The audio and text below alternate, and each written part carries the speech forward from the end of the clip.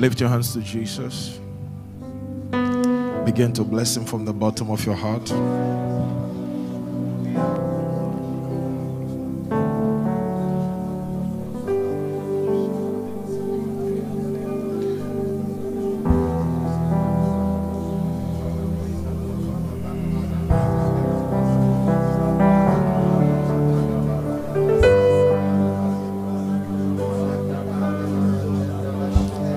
Just bless his name.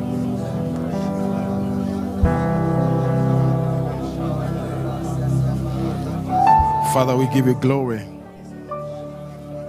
Even in the name of Jesus, we declare so, we call it done. Amen.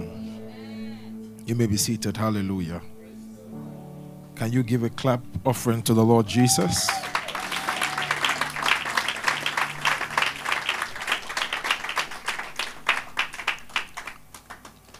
And I pray that today, God will grant unto you the spirit of wisdom and revelation. Praise the Lord. Hallelujah. That the eyes of your understanding will be enlightened. That you will know what is the hope of your calling. Hallelujah. Praise the Lord. Amen. Amen. Are you excited to be here? Yeah. I'm excited. Yeah, somebody's fired up. Amen. Amen. I have a couple of things to share with you today on, if they can take the hum for me, okay? Just speak in the language of the Spirit, okay?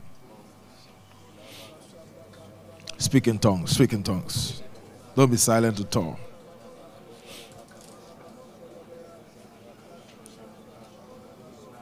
Oh yeah. Shindorobo Shandara Baba Daba Daba. Oh yeah. Ranzo Sekepele Fikoshkere Baba Sandos.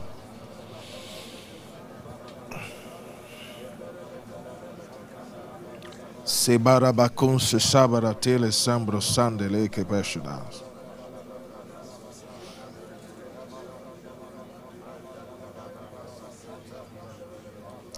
Thank you, precious Lord. Thank you, precious Lord. Even in Jesus' mighty name. Amen. Amen. Amen. Okay, so I'm speaking on the supernatural realm and expose on the realm of the spirit. Last 2 years, we did legalities and we spoke about dealing rightly in the spirit. Who remembers that's what we taught?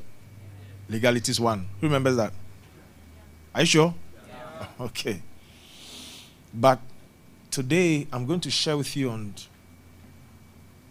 this very, and sometimes it's not even about repetition. It's also necessary for you to grasp and capture why understanding the realm of the spirit is important. What that means is that your life, how you live, everything that's happening around you is a product of the spirit. And so I want you to really, really be very sensitive today. Very, very sensitive. When I'm teaching these subjects, I try my best not to be too deep. Okay? Because it's a deep thing. But also, if you are able to address or capture the depth of it, it changes everything in your life. Honestly, it changes a lot of things in your life. It changes a whole lot in your life. Now, the word supernatural means, number one, paranormal. It's paranormal. One English word also is phantasmal. Phantasmal. Paranormal, phantasmal.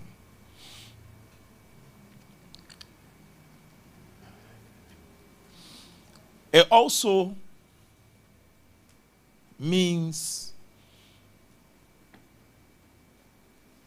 preternatural. Preternatural. I'll explain all those words and how it looks like. Paranormal, phantasmal, preternatural. Are those the three words I've used? Okay. Why the supernatural realm?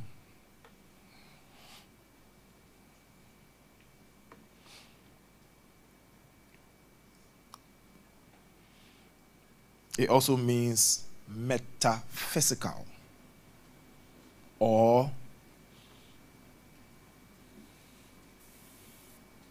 unearthly.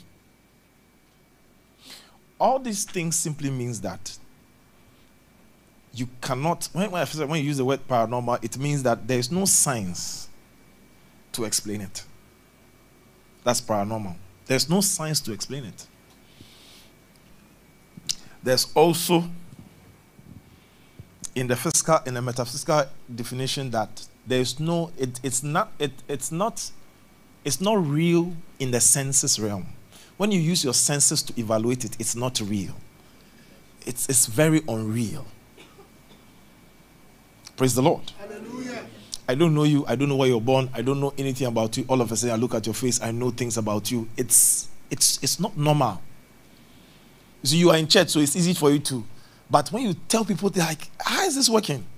It's metaphysical. It is beyond the senses. There's no way you can capture this information. At the same time, too, you can't just look at somebody and raise your hand and say this, and the person is slain. It's weird. Like, you just ask somebody, they're looking on. I was listening to one of my mentors just this Sunday service afternoon, and he was saying something that he has this meeting he has in his church, healing service. And the doctors association of his town or his state were not happy. He's in Nigeria. We're not happy about it. They said he's using strange things. So they came and said they will now investigate the patients first to verify they are sick. And before he also ministers, they inspect his hand to see if there's something in his hand. Then he now walks up to the first, what do you call it, person he's ministering to, blind person. As soon as he touches the person, the eyes open. Second, third, fourth. Everybody's getting their miracles just like that. And the senior consultant came and said, can I have your number? He said, I don't just testify it is true. This is real. You see, so when we even put some of the testimonies up, people think we went to type it. Because the healing we are seeing, it's not true.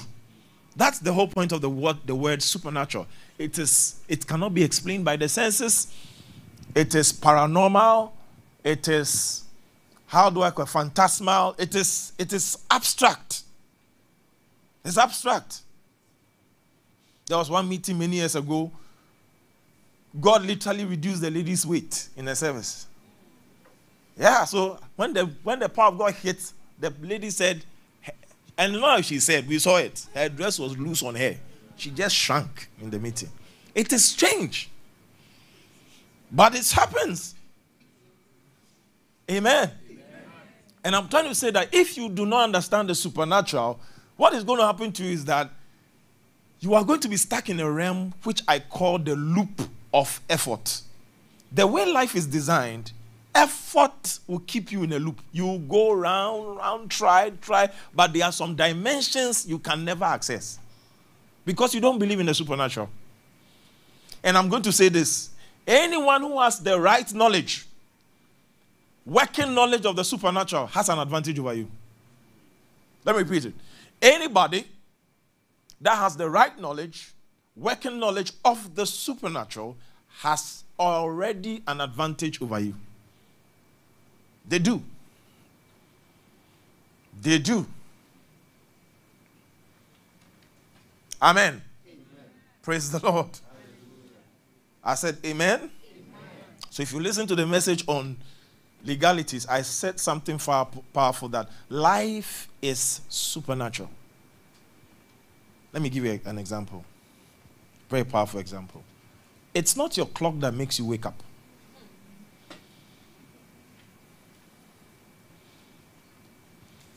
How your subconscious responds to your natural is even a supernatural occurrence. I don't know if you get what I'm trying to say. Yes. I'll give you an example. every sleep doctor or anyone who does sleep analysis will tell you that there's a state of your being when you sleep that elicits rest. At the same time, it's as if there's a part of your brain that's working that only works when you sleep. And when you come awake, that part goes off. The subconscious you talk about is a very weird thing. Amen. Am I preaching? Don't get lost. I'm trying to. Are you here? No, it's very weird. Somebody will have a heart transplant and start feeling the feelings of the person whose heart was given to him. Meanwhile, to the heart is a physiological organ. It's muscle. How do they give you somebody's sack of blood? Then you start thinking their memory. How? And it's not once, it's not twice. In fact, it's so serious that, can I even shock you? You can carry somebody's blood and you will smell like the person. Yeah. Even blood transfusion can change your body odor. I'm telling you, it's a serious thing. It's so serious that you can carry the heart of somebody and you meet somebody you don't know, but you start loving the person. Meanwhile, too, it is a muscle. I'm not talking of your brain, no. It's a muscle. How can a muscle, let me show you. There are 3 places that actually keep memory. Your subconscious, that's your mind, your heart, and your stomach. Yeah. The doctors will tell you, your GIT, your digestive tract has memory. Oh my God. That's why you can't shock your body with food you are not aware of. Your body doesn't remember that type of food. And in fact, in certain forensic sciences, we can just open your stomach and track a lot of things about your life. Oh yes, your stomach can tell us where you've been. What you have been eating. Amen. Isn't it amazing? How can a muscle keep memory? How? How does this thing that is pumping, it's a paranormal dimension of science. They can't explain why this thing has no neurons. It does not have a memory chip. Yet, when in some cases,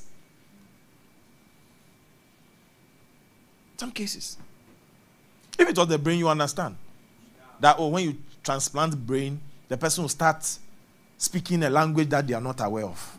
Yeah. But do you know, even in that, I'll give you an example. There is a symptom of malaria called high fever. Who has had high fever before? Who can describe high fever for me? Where are my doctors? Can you lift your hands? Can you explain what high fever is? How is high fever like? What happens to your brain? The doctors don't do like you don't know what I'm talking about. When we come to your hospital, you write all sorts of things for us. Please own up today. What is high fever? What are some of the symptoms of high fever? Okay, let the patients speak. Okay, the former patients. Those who were former patients of high fever, what happened?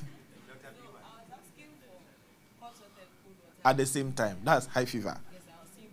You were seeing boxes. Hey. Like box, like rectangle or square. You were describing boxes. Okay. Who has experienced high fever before? What was the symptom? Yeah. Okay, you don't remember. Who else? Oh, I saw a lot of people who have. Yes. Tilly, what is it? You act funny. Talking anyhow. Okay. Yes. Yes. Who else? Who else can help us? One more. Yeah. Yeah. So the doctors, what's the reason for that? Doc, what's the reason for the high fever? Hallucination. What causes the hallucination? So it begins to affect the brain because of the temperature. That means when you enter a place, the place is too hot.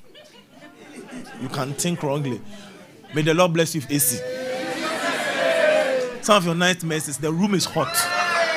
It's just hot room. That's why your ankle is pressing your neck. It's not your ankle. It's hot. The room is hot. You need cool room. You dream well. Amen. All right. Now, I said that to say something. There's something, and some of you, sometimes you go through experience, you don't record it. I mean, mentally. But some of the people who hallucinate, one of the things one person said to me was, in their high fever state, they hallucinated to the point where every day they slept, they went to a particular house. Yes, like if they sleep, there's a house they go to, it's like they're part of that family. Yeah, one person told me, said they were part of a Jamaican family. Like they were, yes.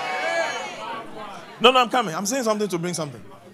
So I'm giving an example. For instance, someone goes through a coma. Then after 6 months of coma, they come out and they speak fluent French. And they've never learned French before. Nobody taught them French. The brain went to look for French. Not even the basic one they learned in GSS. Expect. When nobody was playing any French tape in the hospital, and they just come out of it and they are speaking another tongue they have never known before. Explain that to me. Paranormal. Do you understand? It's paranormal. The person is an expert in something. Some sleep 6 months of coma, come out, and they are mathematical genius. They can solve any problem all of a sudden. Now, the science will say they unlock a certain part of their brain. It becomes feasible for us to understand if when it was unlocked, they went to learn. But if you unlock a part of your brain, how do you become an expert just by unlocking it when you've never learned it before? It's called, and that's medical science will tell you there's a part of medical science called paranormal science. There's no science, nothing can prove it, but it happens. It happens. Amen? Amen. So if you think life is all physical, you are already at a disadvantage. Now let me say this. Don't spiritualize everything, but make sure you inquire from the Spirit about everything. Did you get what I just said? That means that if you have to bath, don't do Zindoro, Sabarakaba. I don't sense this water, Zaboro. I feel this water is from the marine world. Well, water is marine. Whatever you do, that water is a marine commodity. Let me ask you a question. How many of you know that one of the CEOs of Apple is a rainbow man? Right? Rainbow. It's not a Christian rainbow. You know, that rainbow is 6. The Christian rainbow is 7. There's a difference. It's not the same rainbow. But how many of you realize that when you bought the Apple Watch, you didn't become rainbow?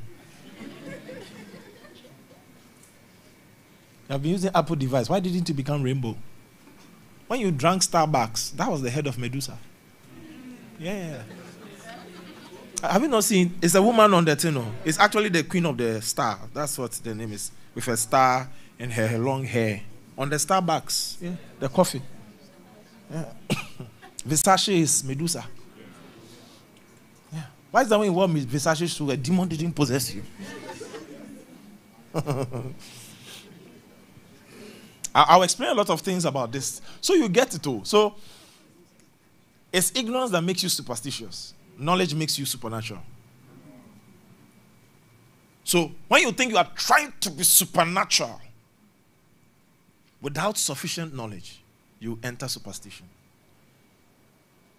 So superstition is always a product of inadequate knowledge of the realm of the spirit.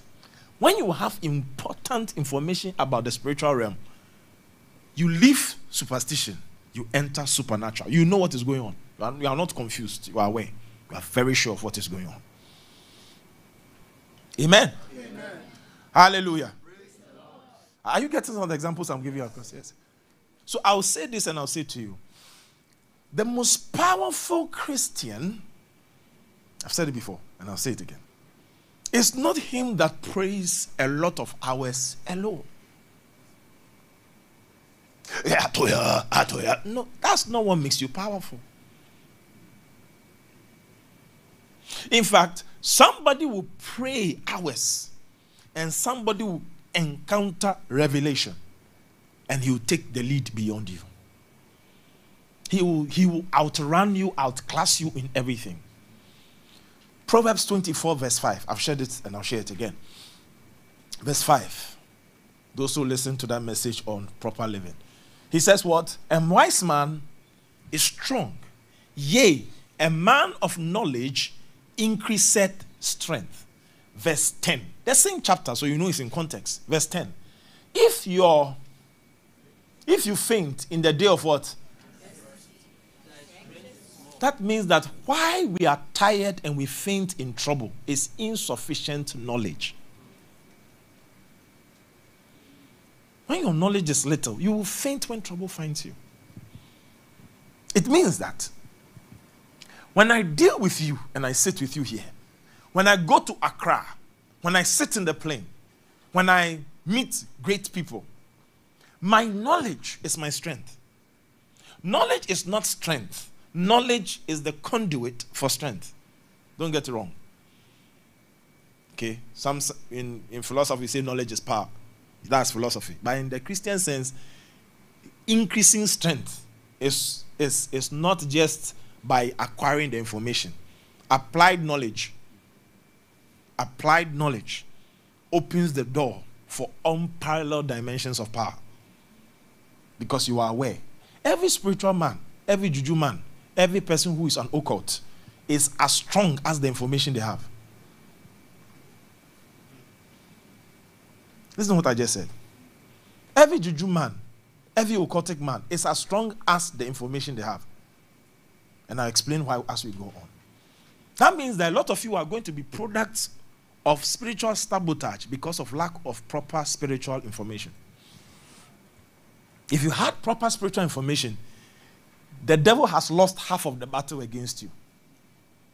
Because there are things you know that he cannot thrive with you again. He can't win because you know. Let me ask you a question. When Samson got interested in the Timnath woman, the Bible said this woman was pressured by her family members to pressure Samson to give information. Do you know, if Samson had knowledge, as soon as Delilah started to say, "You don't love me," it's the same thing the Timnath woman of Philistia, his first wife, said. "You don't love me. You would have told me the meaning of this riddle," and pestered Samson for days. Samson would have immediately realized that there is a parallel. This thing is an influence from another quarter. But Samson's lack of knowledge made him sacrifice his power. That means that a lot of you are seeing things repeat itself in your life, but you don't have substantive knowledge. So you either buttress into the ignorance of superstition, that this thing happened to mommy is happening to me again, and you don't even have correct information, so it's superstition. You are not sure what you are saying.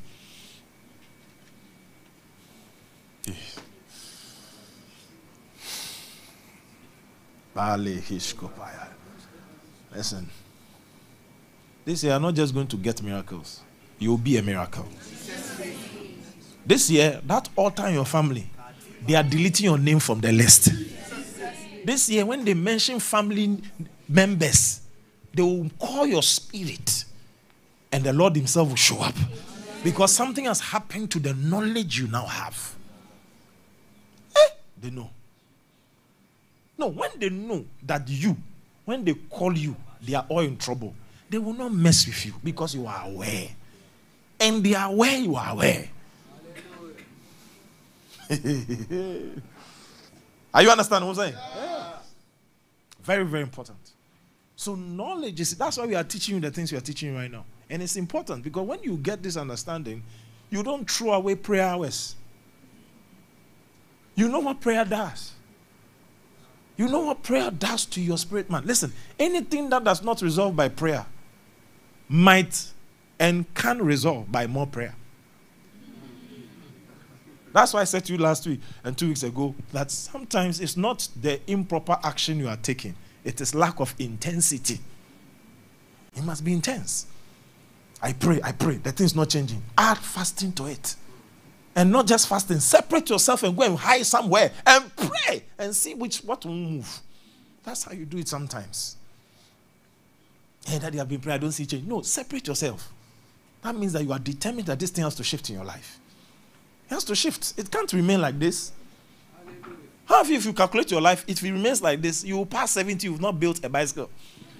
No, the way life is going, if you don't take care, you can't build a bicycle with this type of life. So you have to come to a point in your life, you have to shift. Shift by intensity. Ask yourself, how do you pray? I ask you, how many hours do you pray? So sometimes 12 minutes, sometimes I do 1 hour. Oh, on a good day, if I've rested, I can pray. Good. Nice. That's wonderful. But is it intense?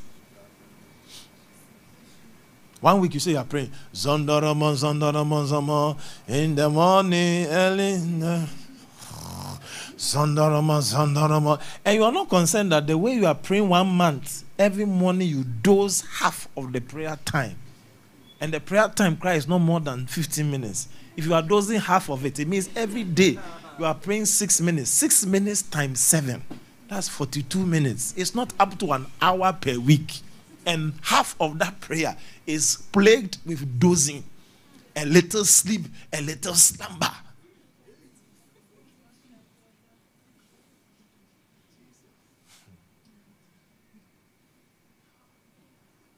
Wave your hands to Jesus Christ.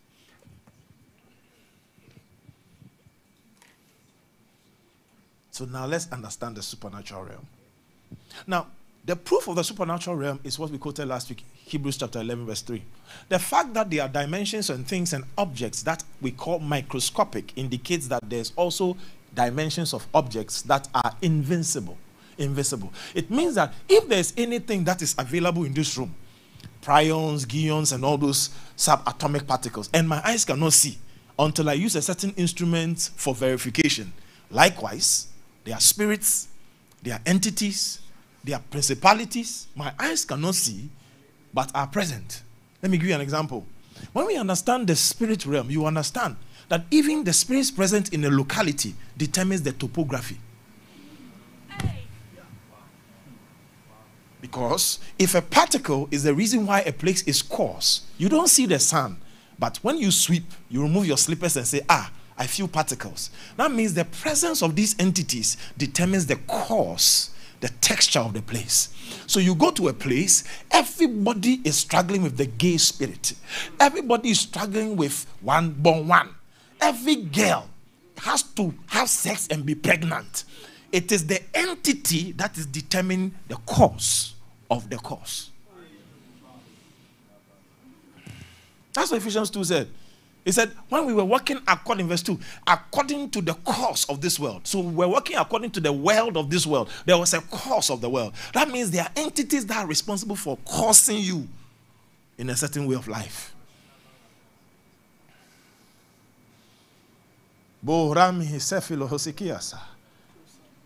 I give you an example. Every location that has once dealt with slave trade reparations that were not properly settled, South Africa, America, first thing is sexual immorality is high. Number 2, exposure of body. Number 3, excessive piercing. And chains. So what we call pop culture, hip-hop culture, is a derivative from slavery. Because we were once in chains, it's okay to still be in chains. You go to South Africa, same thing happens. And so you find out that in these 2 particular provinces, there is a certain dimension of texturing. Ghana looks like a gateway, but most black Americans will prefer South Africa because it has a texturing that is similar to the environment they are coming from. They are still beleaguering and shouting against the white man that he's responsible for their problems. I'm not saying the white man didn't create problems, but I'm saying if you keep shouting at this time, when they didn't lash your back as a slave, I don't see why you are thinking like that. You are not Kunta Kinte. You are not in the cotton field, yet you are trying to benefit from the pain of those who were in the cotton field. Wade in the water. You don't even know the hymns of the slave. Yet you say, because of slavery, we are where we are. You are not thinking well. You are really not thinking well.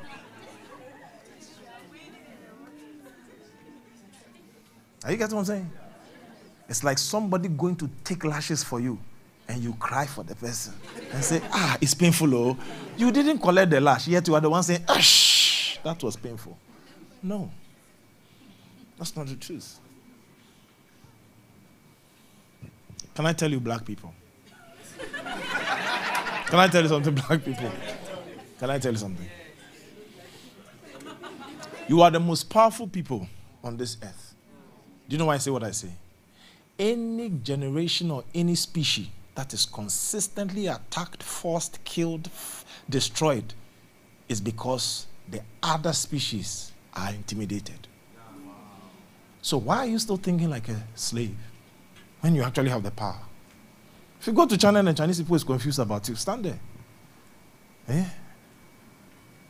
Pastor told me, he said he went to China when he was in the hotel lobby. As soon as he turns, everybody turns their head. Like they've not seen a black person before. When you even speak Chinese language, they think you are a white person who has painted your skin with tar. Because you are too fluent in Mandarin.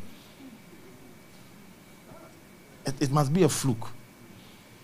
How ignorant must you be to call the whole of Africa a country? Yet we are the ones who are going to UNICEF for international intervention for education. You guys need to be educated. Because half of you don't think Africa is a continent. You still call Africa a country. And we're on trees and we drink milk from the udder of a goat. And when we are in a hurry to go to the office, we sit on the back of the cow. That's how we go to work. We sit on cows to go to work. And you believe that in the 21st century, in a time where you can Google and find the information you are looking for, ignorant. And you stand there and say the person is calling you racist. You are subjecting yourself to a reality you have long escaped.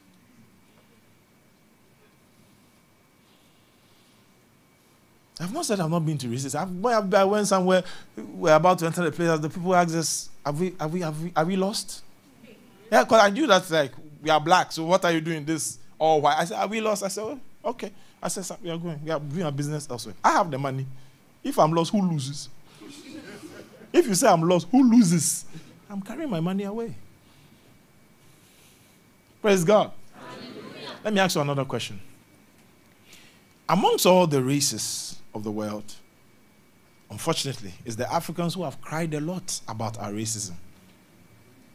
Do you know there were white slaves once upon a time? In fact, Irish slaves. Do you know there were slaves of Jews? But the Jews braced themselves up and stopped crying and started working. Let me ask you a question. After all our blame game, when you get $1 million, you still go and buy a chain. It's like they have freed you, but you still want that chain that put you in bond. So you see a black American and you say, I'm iced up. Can I announce to you, it's still the Kunta Kinte chain with a little bit of diamond. It's still the same chain. So not to remind anybody of the flesh, but there's a man called Mr. Bob Marley. Emancipate yourself from mental slavery. So slavery has never been an issue. It's just that we decided that we will give excuses for lack of hard work on the white man. When we sit in the plane, they are coming to Africa to mine our gold. And we are going there to enjoy the processed product from your own country. Can you imagine that? I'm not preaching a political message. Let me just remember on the spirit. Am I preaching? I get what I'm talking about. So there's an age that's in charge. If you go to North Carolina, if you go to New Orleans, you go to all those people have major problems in terms of their weather.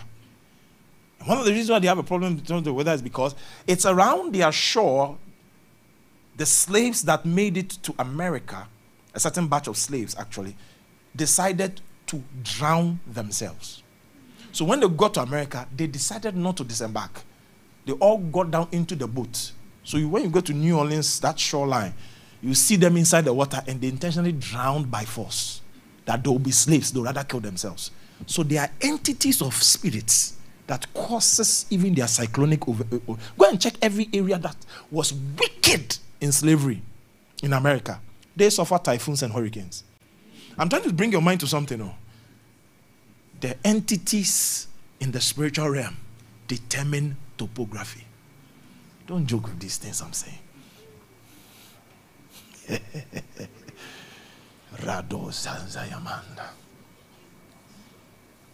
You will not find forest spirits in the desert. That means that they allow the environment to thrive for themselves. So before you don't find evil forest in the desert.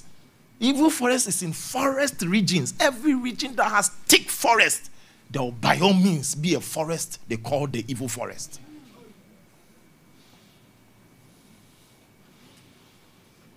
I don't know if God will help me to even give you the strata of these spirits so you can understand that even in the spiritual realm of Satan, there are rankings and they are not together like that. They are unified against one enemy, but they will kill themselves at any day you misbehave. The land spirits which are in the mountains and the rocks and the forests are different from the flying spirits. And those ones are also different from the water spirits. Everyone and what they bring.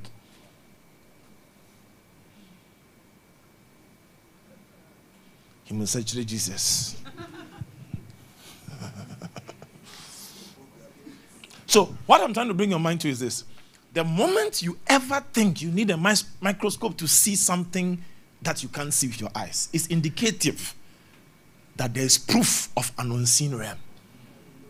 Because if you, even the natural things, you can't see the dust until you do this. That means you have used this to verify. Yet, when you even do this, you can't even tell how many dust particles are in your hand, whether it's 15,000 or 1 million, until you put it under a microscope. Then you can verify individual crystals that have formed that dust.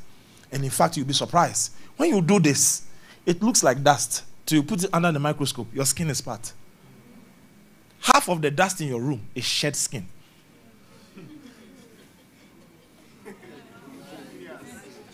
So when you do a little bit of forensic science or forensic, you want to investigate who has been in any room, you just go for their dust and put it, you will see their epithelial cells, their foreskin.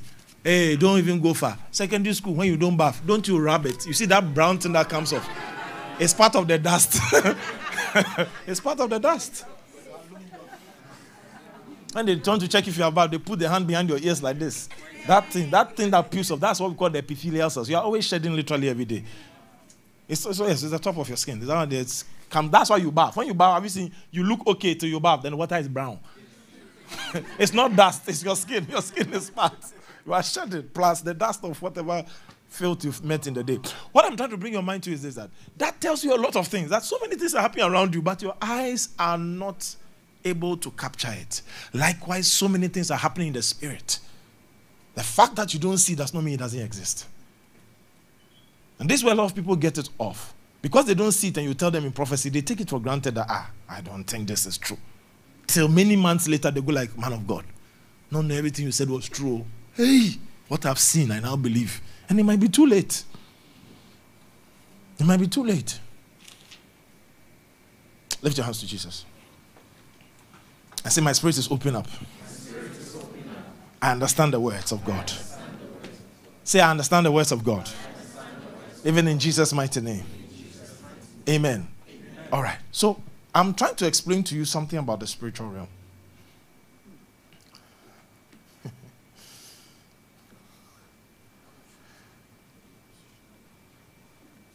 Hebrews 11:3. Go there.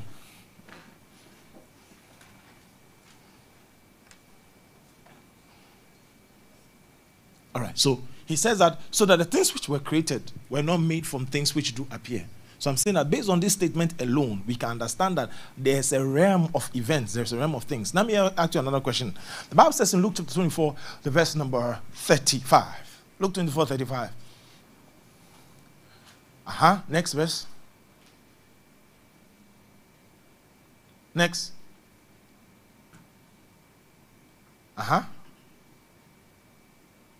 Okay, no, go back to 30. He sat at meat, next verse, and took and blessed it. And what? And he didn't vanish into heaven. He vanished out of their sight. Now, if Jesus is alive, he has come from the dead, and he's sitting, all of a sudden he vanishes. They can't see him again. Yet he's in the room. It means he has translocated his body that can be seen to a realm it cannot be seen. Yet he's there. He didn't vanish out into heaven. It means he was still in the room, but he just went into another universe. You see, this thing you call multiverse. Okay. He was there, but was in another realm that was not visible to this eye. Because the word vanished out. Do you have Passion? Passion translation. All at once, their eyes were open and they realized it was Jesus. Then suddenly, in a flash, Jesus vanished before their eyes. Amplified Classic.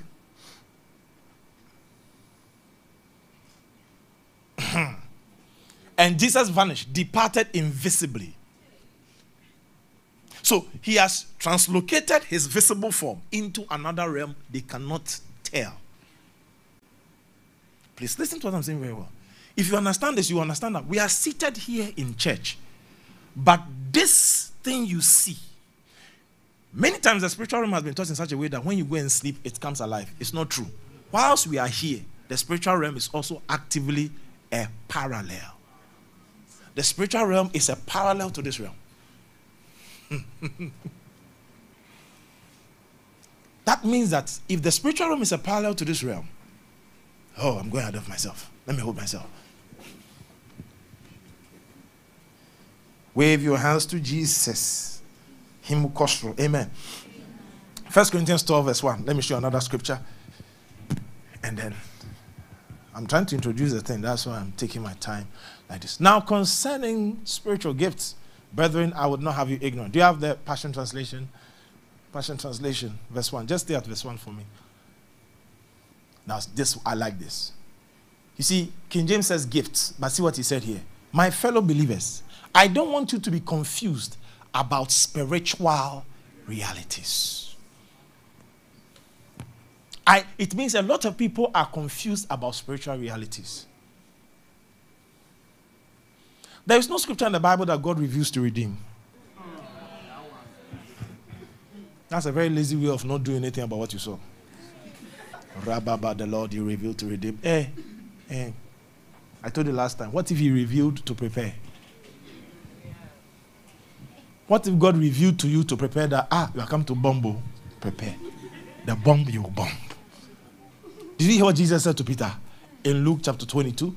Simon, Simon, Satan sought to sift you as wheat, but I've prayed for you, that when your faith fails and is restored, you restore your brethren. It is a Satan. I've prayed for you when Satan sought you, so that you don't fall. He said that your faith should not fail. The falling, you will fall. That's what Jesus literally said. He said, I can't stop Satan from causing you to fall. The fall, you are going to fall. Because how you went about it, I can't stop it. And I explain why this is a serious matter. It's not that he will not stop it. He can't. A lot of you think Jesus can do everything when it comes to the spiritual realm. But Jesus can't do everything. I've got your attention. And I mean everything I just said. I didn't say he's powerless. He can't because of something. There's a reason Jesus can't interfere with a lot of things that happen in the spiritual realm. So Paul said, I will not have you confused about spiritual realities. So there are realities in the spirit. There are realities that affect your study. You were fine till something touched your head. You started getting confused. Have you ever noticed it? Yeah. You could learn, but all of a sudden something happened. Pew, you're off.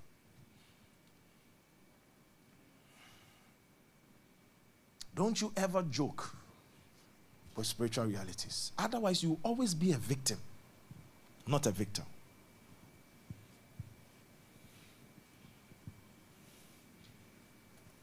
There's a pastor whose daughter got crippled.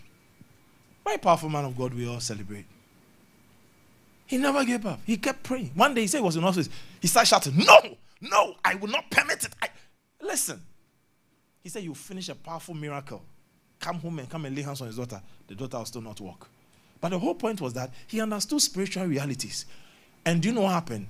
That operation of consistency was like watering the bamboo tree. He said one day he was in his office, his daughter walked by herself.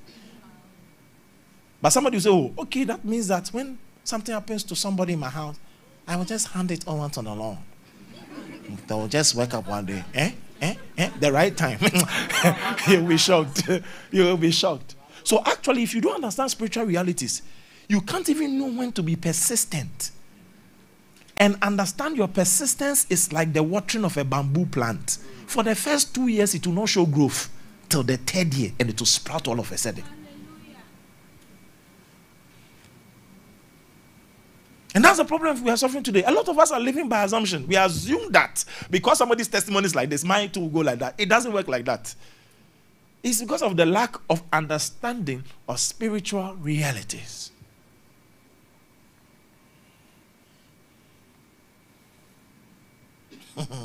Amen. The topography of northern territories makes that any person who comes from that realm is a little bit aggressive and serious with God. Take any northern territory in the world. In fact, the Bible says that trouble comes from the north. So northern Ghana Christians, northern Nigeria Christians, they are different.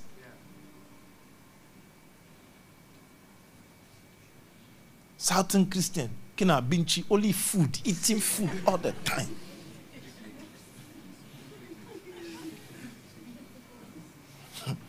But north, you see war, you see hunger, you see spirits, you see entities. So when you become a Christian, you are really a Christian.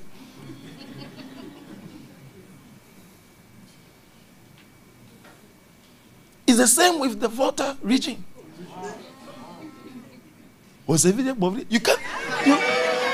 You can't come from the Volta region and you are taking God serious. You won't take God serious. One day you wake up and you're like, you can't see. You just wake up, you can't see. You went to do fasting and prayers. Tomorrow you are chilling. You wake up like, your auntie will appear and say, how dare you? Yes. So my dear, based on where you are coming from, perhaps you can chill a little. Where I'm coming from, you can't chill like that. Because every day you pray, they are marking the calendar. He said one day you hear something. If you like, you keep praying. One day you will just visit you all of a sudden. And may you not be prepared well. We will show you pepper. Amen? It means that by spiritual realities, can I show you a secret today? There are some temptations you escaped as a young man. You should expect that they are coming, it will come to your children. Oh, yeah. And you should prepare them and tell them that, listen, when I was 14, 15, 16, these things happened. And I'm suspecting it's coming your way too. Preaching a message. Spiritual reality. That's why I like what Bishop Okutepa said. Stop preparing the future for your children and prepare them for the future. It's two different things. Stop buying cars. As for my children, do not suffer. As for that thing is pampering kids. The day they meet the demons you should have defeated, you will see that house and car you gave them is a mistake. That's why you see a boy coming has become a junkie, because you were preparing the future for him. What a pity. You should prepare your children for the future. It's two different things.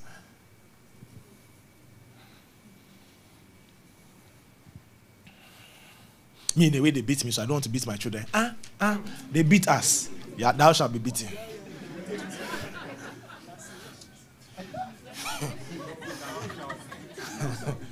Listen, if you're a parent here, don't subscribe to this wrong. The Bible says, spare the rod, not the palm. The rod, not the palm.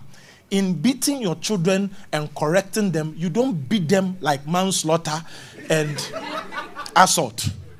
You don't see your child and think, boom, boom, silly boy, foolish goat. No, that's it, wrong. That's not what the Bible calls discipline. Discipline is rod, thy rod and thy staff. This is the rod. He said, it is in comforting. I'm lashing you to comfort you. Don't use chalote, don't use shoe. The rod. The rod and thy staff. No Banku driver. You know that Banku driver? Wire belt. No. Use the rod. Not the stick, not water hose. The rod. It's the rod. Use the rod. Because can I tell you something? Pain is a teacher. The things you didn't get pain from, you still go for.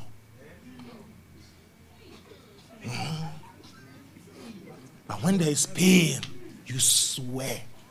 You can remember the bleeding. You can remember the scar.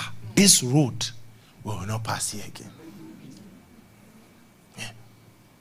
So when you come home, my dear, lift your hands. I love you, so I need to lash you. Because the Bible says, if I spare the rod, I'll sport the child. And I'm a Christian who lives by the word of God. I cannot give, I cannot pray, I cannot fast and forget lash. So as part of a Bible practicing Christian, lift your hand. Pew, pew, pew. And for them to know that you don't hate them, if you bought them toffee from town, give them the toffee. You see, it becomes an indemnity on their psyche concerning you. When you are beating them and denying them certain things. I lashed you does not mean you can't watch TV. So we are actually doing the reverse. We won't lash you, but it's absence of TV, absence of phone. It is a reverse system. You are rather letting the child grow up to dislike you. I'm lashing you, but your TV time, I will not stop it. Oh,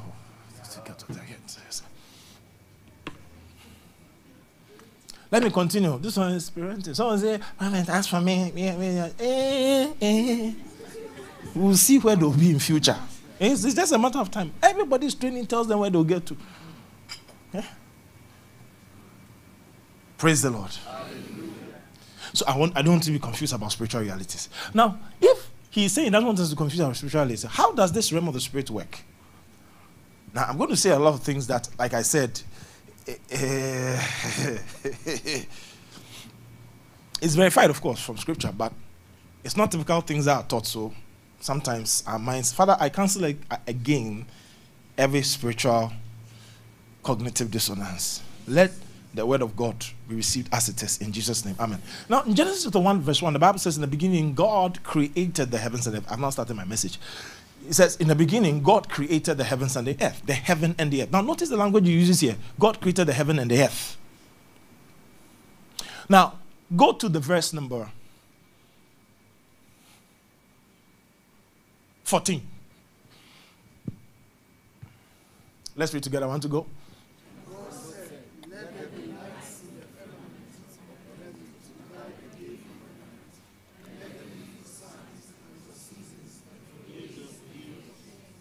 Next verse.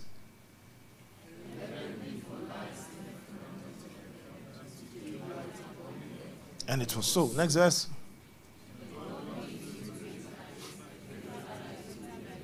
And the lesser light to the night. He made the stars also. Amen. Praise the Lord. Hallelujah. Are you here? Yeah. Yet in Genesis chapter 2 verse 4. Let's go there. Let's read together. I want to go.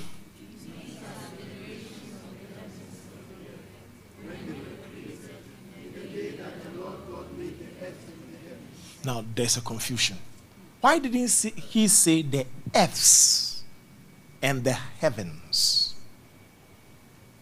Genesis 1:1 says he created one heaven, one earth. But chapter 2 verse 4 says heavens. It has become plural all of a sudden. Now let me say something that will help you again. Creation, formation, whatever it is, actually literally happened once. But what you are seeing in Genesis 2, is this is creation, this is formation. Actually, when you check Genesis 2 verse 4 downwards, that is the summary of creation. So Genesis 2:4, right up to the time Eve comes, is a summary, because the creation ends in verse 3 of Genesis 2. Genesis 2 verse 3. What I say? And God blessed the seventh day, sanctified it, and rested from that which he had made. If you say Genesis 4 is another work, then you are saying after the seventh day, God had to resume work again to form man. That means from Genesis 1 verse 3 to Genesis 2:3 is creation. 2:4 is addendum, explanation, exposition, expansion of how 1:3 down to chapter 2 before he rested. Because if you say he rested, then the Lord now comes again, verse 5. There was no tree because there was no man. So God decided to form. But I thought he's resting. What is he come to create again? And the whole point about Kadosh is because there is man. That is why go to verse 4. Go to verse 4. The name Yahweh never appears until man shows up. So chapter 2 verse 4 means by this time he is narrating an operation of an existing entity. Man is already alive. A realm of the spirit. Do you understand? Don't worry. I know what I'm saying, so you can get what I'm come to show you. So in Genesis 1:1, God creates the heaven and the earth. But he says in the beginning. Yet John 1:1 says something. Let's go to John 1:1. Aijaneto. Okay. In the beginning was the Word. And the Word was with God, and the Word. Now there's a translation that says the Word was a God. The Word was a God. There's a translation like that, and that's wrong. Whatever it is, small a, small G-O-D. That's another translation, and that's not correct.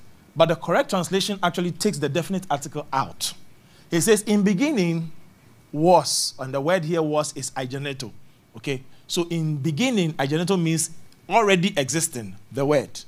And the word, this word was with, was speaks of time. Time has elapsed. But it's not translated as was. It's an existent state that's ever present. And the word with is the word pros. So in beginning, pre-existed or already existed the word. And the word existing before God or existing toward God. Because God, the literal Greek, was the word.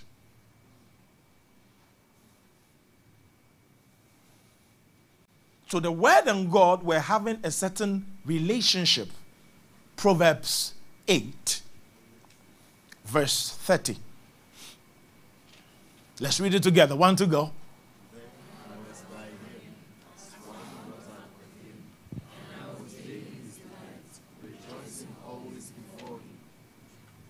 Of course, Revelation chapter 12 says, Revelation 19 says Jesus Christ is the word of God. So what he's trying to tell you is this, that the word was before him, in front of him. The word was toward him. The word was having affinity, proximity to God. So God, the Father, and the Word, which is the Son, were face to face each other. That's the word pros. Face to face each other from the beginning. And he says, this is what they were doing. I was by him, as one brought up with him. I was daily his delight, rejoicing ever in front of him. Are we together? Are you sure? Yeah. Then we go to Ephesians chapter 1, verse 4. So every time we are talking of beginnings, measure it like this. So you can understand what is happening in Genesis 1:1. That beginning was a certain beginning of time, but not from our time. Lift your hands to Jesus. Bless the Lord. Yeah.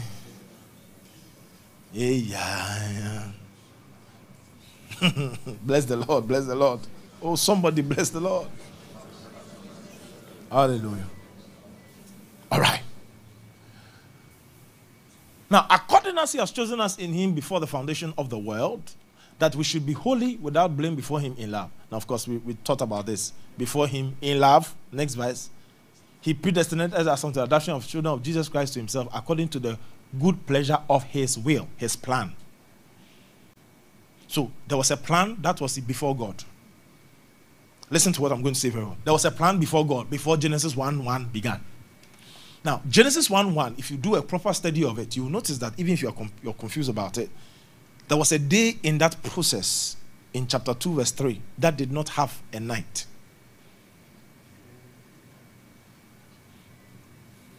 The Lord God rested on the Sabbath day and called it holy, the seventh day. There is no eighth day.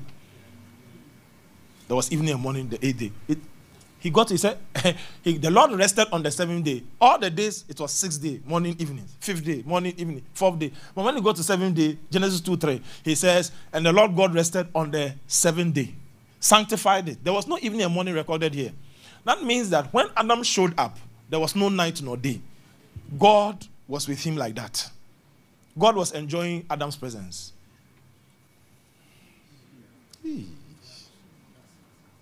Are we together? Yeah. I'm going to say something that's why I said I'm saying something to say something. Genesis 1:1 in beginning was not a beginning of the clock we have. It was a beginning of a time before time. You got that? It was a beginning of what? A time before time.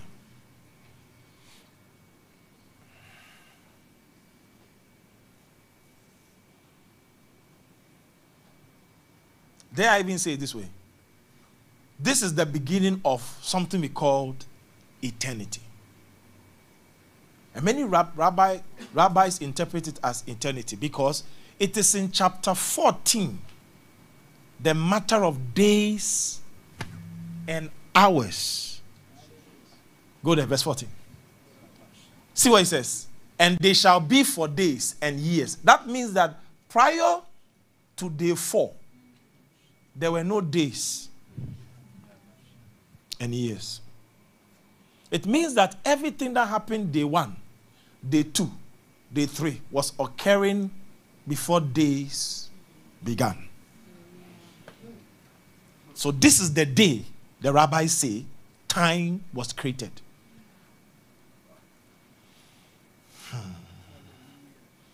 Isn't it weird that vegetation began before time? So that when we enter eternity, there's a tree that will still give us fruit in eternity. No, because listen, this is a little heavy, but you need to understand like this, because if I don't explain like this, you will not even understand how witches, demons have their right to be in the realm of the spirit. Do you think the realm of the spirit is only where the Holy Ghost is? No. Where are witches operating from? Where? Mass? No, tell me. The realm of the spirit. It's a spiritual realm. Okay, because I said realm of the spirit, I didn't say realm of the Holy Spirit, I said realm of the spirit. It's a very vast statement. So if you saw the realm of the spirit, and that's why I mentioned the synonyms of supernatural. And I told you on the first service that it is supernatural not just for Christians. The word supernatural is also paranormal. That means demons, ghosts, apparitions, they are also in that realm. You get it? I didn't say the realm of the Holy Spirit. I said the realm of the Spirit. And that is vast. If you want to put it in an adjectival phrase, you say spiritual realm. That sounds better, right? That makes you think, okay, demons can be there. It's the same thing. The realm of the Spirit, demons are also there.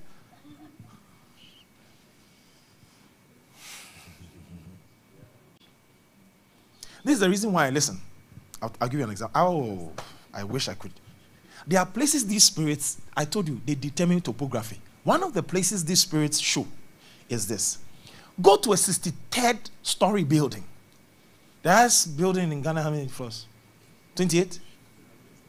Less than that. The highest building in Ghana. Hey. Villaggio is how many? 15 floors? My God. How many? 20 for Villaggio. Yeah, so I think the highest should be, let's just be generous to Ghana. The highest building in Ghana is about 30 floors. Ghanaians don't like height. You better sit in a plane with Ghanaians, and when the thing loses, Jesus. Ghanaians don't like. You see that why people are comfortable with small turbulence. We'll call on the name of the Lord, Jehovah Chidekeno, the cleansing powers of Moses and Abraham. Everybody will come in that plane. Amen. Now listen to what I'm saying. That's even the 30th floor. If you've traveled out before, there are buildings that are 140. And recently we went to, I think Friday, we were in a lift, and as soon as we entered the lift, the elevator, I said, wow, Ghanaian elevator slow like that. Like, it's slow. There are places you go to the same time it takes a Ghanaian lift. How many floors? 30. I was prophetic. Hallelujah. Now, so the same 4 floors that would take a Ghanaian lift to finish, you can do that 77 floors in Dubai or somewhere. You are down. It does not go, you know how Ghana's own go, 1, and you don't know whether the lift is going to buy Wachi and come back. I don't, like, is it pausing? Why? 1, 2, my God. No. You sit in some of the, oh my God, I'm all right. You sit in the elevator, 72, like, from 0 to 1 in Ghana, you would have dropped about 20 floors outside. You can feel it. You are going. Very fast. Do you understand?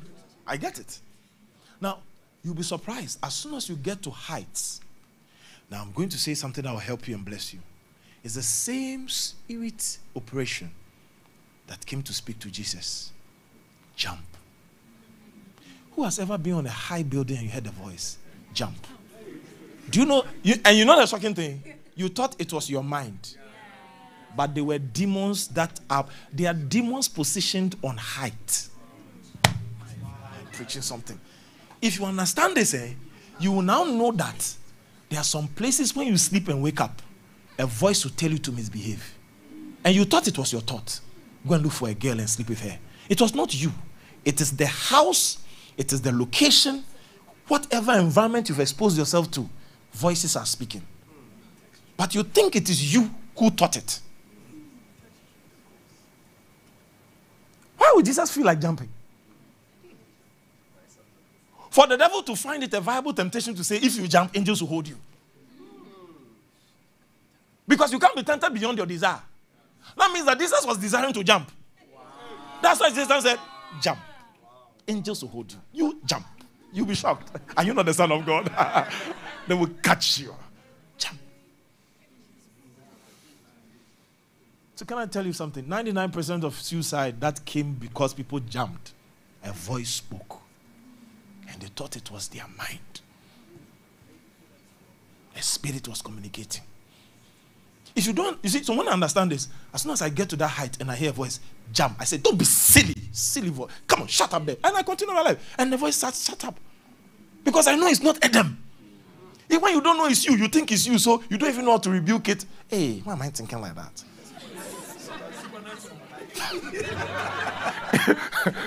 Somebody say high fever. You have high fever. That's why. Something said jump. Hey, high fever. Hallelujah. Are you here? No, I know this is not how it's usual, but I'm just trying to explain to you. If you take your time and study the Bible very well, you understand that what was going on here. And this I said to you, I sat down with a rabbi, and he explained to me the Moad, the seasons of the Hebrews and the days, Yom and the years, all these things. He said that's the day God literally created time. That's the day God literally created time. That means that prior to that, there was an operation in eternities. Why? How do I know that that's true? The firmament, according to Genesis 1 verse 8, is the only location God could not call good. Because there were entities there. I'll show you some locations in the earth. Hey. There are higher heights. There are deeper seas. Whatever you do, Lord, do in me. The The glory of God fills my life, and I will never be the same again. And I will never be the same again. So what is happening now is this. Can we go back? Yeah. So in Genesis chapter 1 verse 8, God called the firmament heaven. So now, let's go to the story then. How did we come by the realm of the Spirit? How did we? How did we come by the realm of the Spirit? What caused it to exist? Now remember, firstly, Paul in 2 Corinthians chapter 12, the verse number 1. It's not expedient for me, doubtless, to glory. I will come to visions and revelations of the Lord. Verse 2. I knew a man in Christ about 14 years ago, whether in the body I cannot tell, or whether out of the body I cannot tell, God knoweth. Such a one, caught up to the third heaven. Caught up to the what? Third heaven. Note that scripture down. Now, like I said to you, when God created the heavens and the earth, God designed the heaven to be a location he would reduce himself to for the purpose of entering time. God created heaven, much more eternity, to be the realm that could hold his humiliation for the purpose of his kenosis, or his humanity. So God decided to create a realm that can hold his humiliation, his reduction. Literally, God actually enfolded himself into eternity so that he could enter time. God could not exit his realm straight into time. Do you know what that means? This is the reason why even in the glorification of Jesus Christ, Jesus could not be glorified on earth. Jesus had to first be exalted out of the earth, ascension, when he entered glory before he was glorified. If they glorified Jesus on the earth could not contain that glory. That's why Jesus himself said it in John chapter 17. Glorify them with the glory I had. Not I have, I had. It means I put that glory down. If I bring it into the earth, it won't work. This earth can't contain glory. So what God did was that he did the chemists call it something, the reducible agents.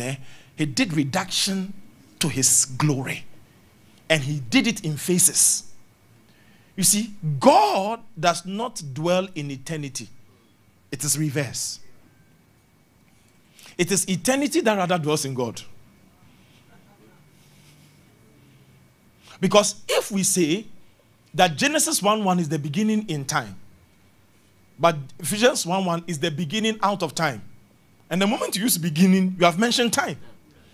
That means there was a time that began time. And the time that began time is called eternity. So even eternity is a time. And when moment is time, then it is outside God. Shoo. Are you here?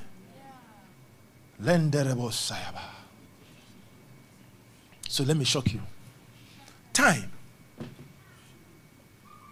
can be occupied by material, decomposable bodies. But eternity is occupied by glorified bodies. But there's another realm called the realm of God.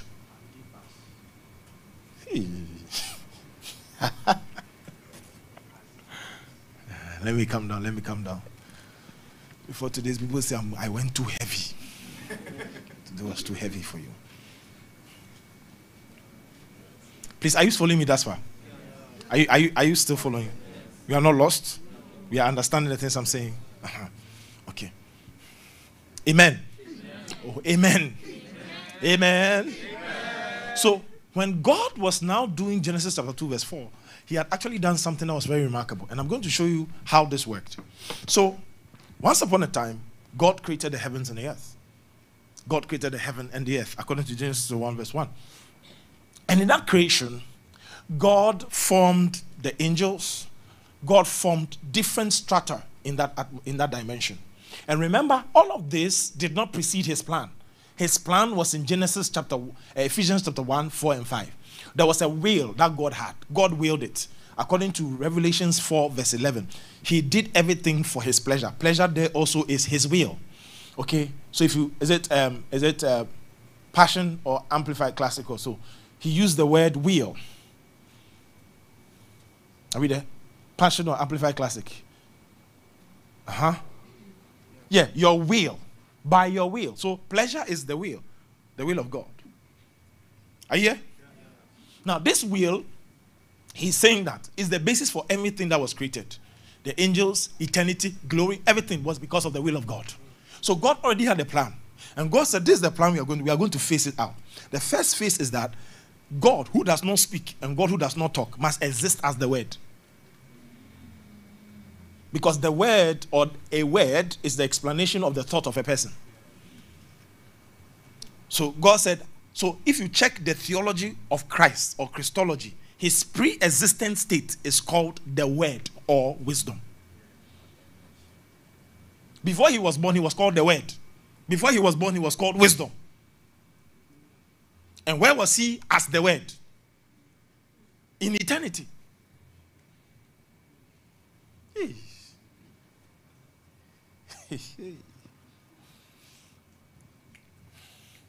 Wave your hands to Jesus Christ. Don't do that to me. Wave your hands to Jesus Christ. I've talked to Jesus and around the Spirit. You are still looking like this is too new to you. Anyways, let me continue. So, God now created the eternal realm to contain the eternal beings, the everlasting beings, angels, all those entities. Lucifer was there at the time. And the Bible says, I've taught this before, so you can go and check that teaching on the rights of righteousness. What again? I also taught on the legalities. I spoke a little about it. Ezekiel 28, Isaiah 14. Lucifer was an angel that was created to live in the eternal realm, or the realm of the everlasting ones. Okay? So in that realm, spirits dwell there.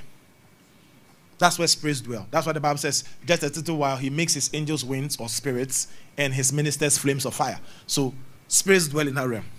It's a conducive environment for spirits. All right? And the Bible says, when you die, you become a spirit of a just man that has been perfected. That means that you can have your motion. You can have your touch. You can have a form. That's the perfection of the spirit of a just man. It's a semblance to a body, but you are still spirit. Are we together? Yes. Okay. So what this means is that when God now created, okay, he created the realm of the supernatural or the realm of the spiritual. But the point is this, that in that realm, there was a blueprint by which that realm came into existence. Do you know that in that realm, before Moses ever showed up on earth, God had already designed the tabernacle? Hebrews 8:5. God didn't draw the tabernacle when Moses was born. It was already a pattern in heaven. In fact, heaven was patterned like the tabernacle. So what earth was creating was a product of what heaven had.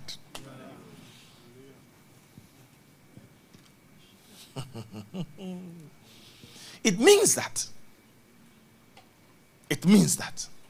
the physical realm is a replica of the spiritual realm.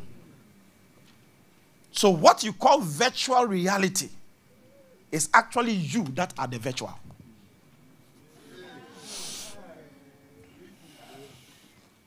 Second Corinthians 4:18. Can we read together? Can we read together? Want to go?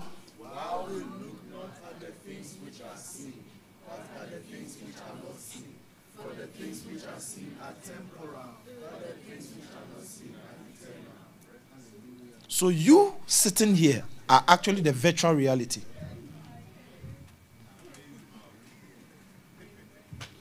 Do you have Passion Translation? I mean, come on. You are the virtual reality. You are the alternative of the real universe. You see what he said? He said, for what is seen is temporary, but the unseen realm is eternal. The unseen realm is the eternal realm. So we are all templates. We are all duplicates of a realm we cannot see.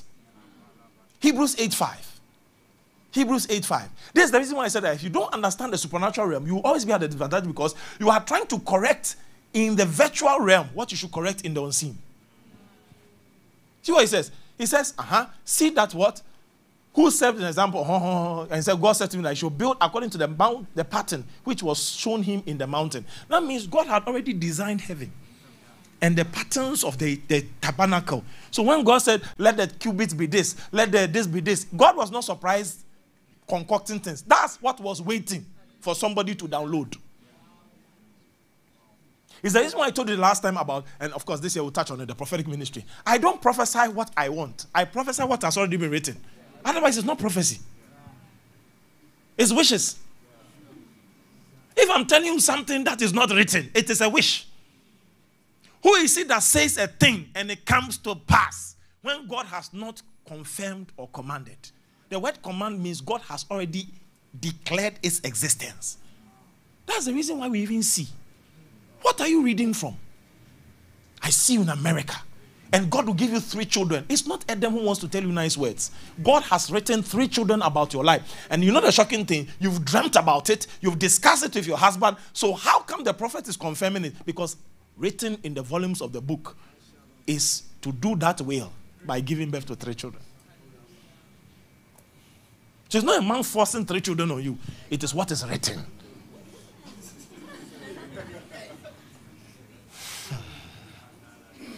It cannot be prophecy if it's not consistent with what God has written about a person's life. Let me repeat it again. Some of you, everybody says something about you, you are happy. It's not prophecy if it is not what God has written.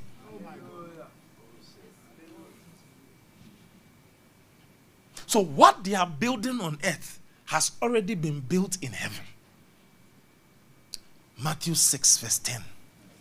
Didn't he say it in his prayer? When Jesus came to pray, look what Jesus said. And this is the thing I like about Jesus. So see what he said. Come on, let's go there. Thy kingdom come. Thy will be done on earth as it has been done. Not as it will be, as it is. It means God's will has already been finished in heaven. It's the earth that is doing catch up. Oh my God. And that's why if you don't understand the spiritual realm, you will try to harness, stop a problem from the wrong realm, and it will still foster problems in your life. You have to enter the realm where the problem was caused and handle it from there.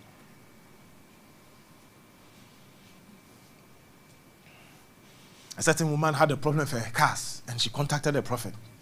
And the prophet was praying, Zandorobo Faktiradada. As he was praying, he said, what is he saying?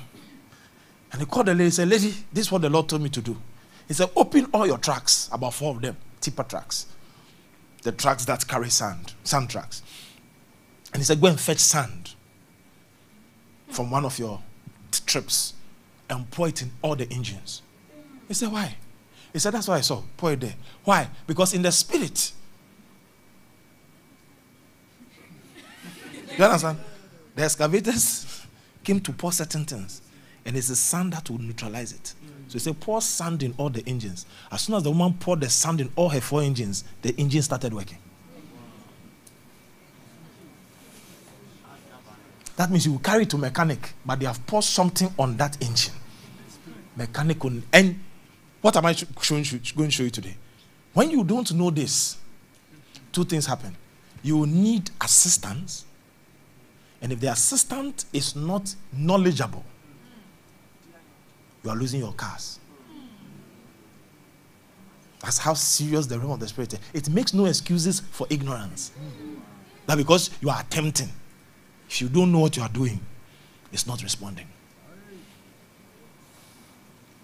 That's why sometimes we tell people, do this. We're like, prophet, I don't know. It's not. Hey. Sometimes in the spirit, we hear that this work, it will take 2 years to repair. Sometimes in the spirit, we even hear that this person you are with was never God's plan to start with. But you are fighting it, and it's going to take you another 4 years. Zaba, zaba, zaba. Sum, sum, sem.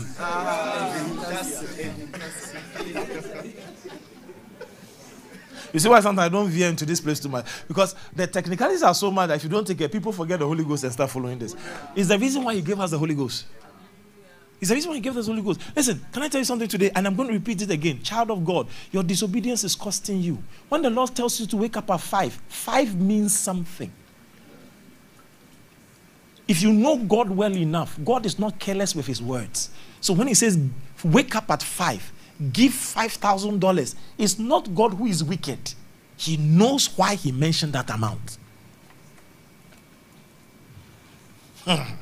Keep playing games with God. You are the very cause of so many things that have slowed down. It's not anybody, it's you.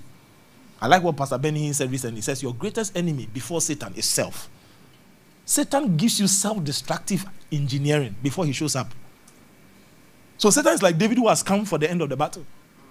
Joab said, come, we have won the battle. Come and name it. That's what Satan does. Many of your fights was with you, not Satan. It started with you, the flesh, you. You were the first start of the fight.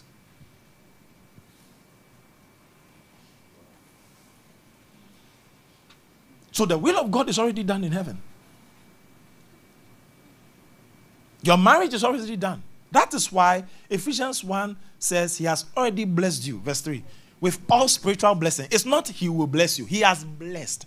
It is already done. Your car, your house, your glory. But the problem is that it is in a location called heavenly places.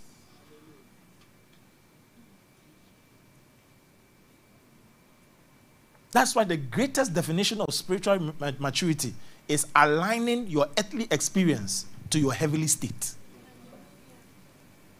The more you align what God said you are to how you live your life, that's maturity. You are already seated with Christ. So when you line up your life to the seated position in Christ, maturity. That's it. You are already holy. You are already righteous. You are already in love. You are already carrying the fruit of the Spirit. In fact, the Bible says in Ephesians chapter 5, the verse number 27, it says that He may present unto Himself a church without spot, without wrinkle. The tense that is used there is aorist. It's already done. Do you know Ephesians 5? This statement that He might present, this that He might present is aorist. Jesus has already presented a glorious church. That means that maturity is that the church will have no spot, wrinkle in its experience. In its state, it is without blemish. But in its experience, there are blemishes. So Christian maturity is aligning your experience to what God has said. That is the goal of Christian maturity. That's why many times, Lord, heal me. He says, you are healed. And you're like, I'm feeling pain. It means the ability to align what you feel versus what He has said is where you are getting to maturity. Because many times when God speaks, He's not speaking from the earth realm. Revelation 4. Did He say Revelation 4 verse 1? What did He say? He says, and I look, oh my God. Next, verse 3. Verse 3. Verse 4. If I go back to verse 2, I think that's it. Verse 2. What did verse 2 say? Immediately I was in the Spirit, and behold, there was set before me. Now go to verse 1. This is what verse 1 says. He says what? I was in the Spirit on the Lord's day. And I heard a voice say, come up hither. So without being in the Spirit, you can't hear His voice. Without being in the Spirit, you can't hear His voice. So when you say God is not talking to you, you are just in a different realm. That realm, you won't hear God. That's why God knows you can't hear Him, so He uses physical things to touch you. Yeah. When you're in a club, goom, goom, goom, goom, goom, goom, goom. What made you go to the club? God can't even come directly to you. Do you know what He will do? He will send a barman and say, you don't look like somebody who comes to club. What are you doing here? All of a sudden, you know God just spoke to you. Jesus. You know, the person will say, you don't look like someone who drinks. Why? Like you look like you don't fit. As soon as you hear that, you know that God was trying to talk, but the music has drowned your ears. So he has to use the bouncer to tell you are not coming. If you like, try it. Follow your friends to a club. As soon as you get to the entrance, you won't enter. The bouncer will bounce you, say you won't go. Then when you tell, you say, I knew I shouldn't have been here. Go and ask Jonah. If you won't hear God, God knows how to reach you. That means there's a frequency that makes hearing God very easy. Very easy. Very easy. Are you here with me? Are you sure you're getting it? So the realm of the spirit is designed in such a way that its topography is amazing. God created the angels, every entity, the 4 living creatures, 24 elders, all of them were created. And they are in heaven. The Bible says all for his glory, all for his pleasure. God does not stay in heaven. Where God stays is called glory. God does not stay in heaven. So it means that he has to be apart from the eternal.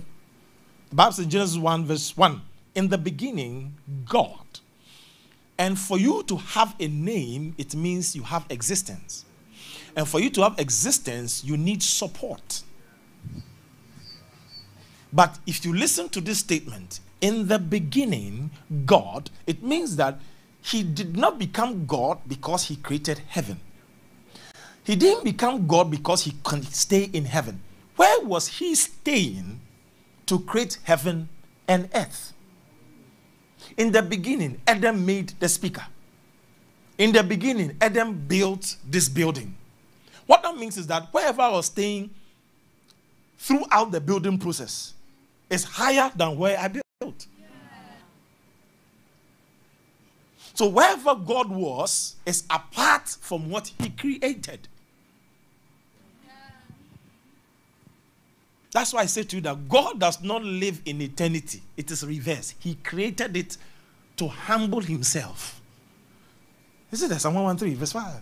It's there. It's in the Bible. Psalm 113 verse 5. Today is part 1, so don't worry. I'm taking my time so you get it.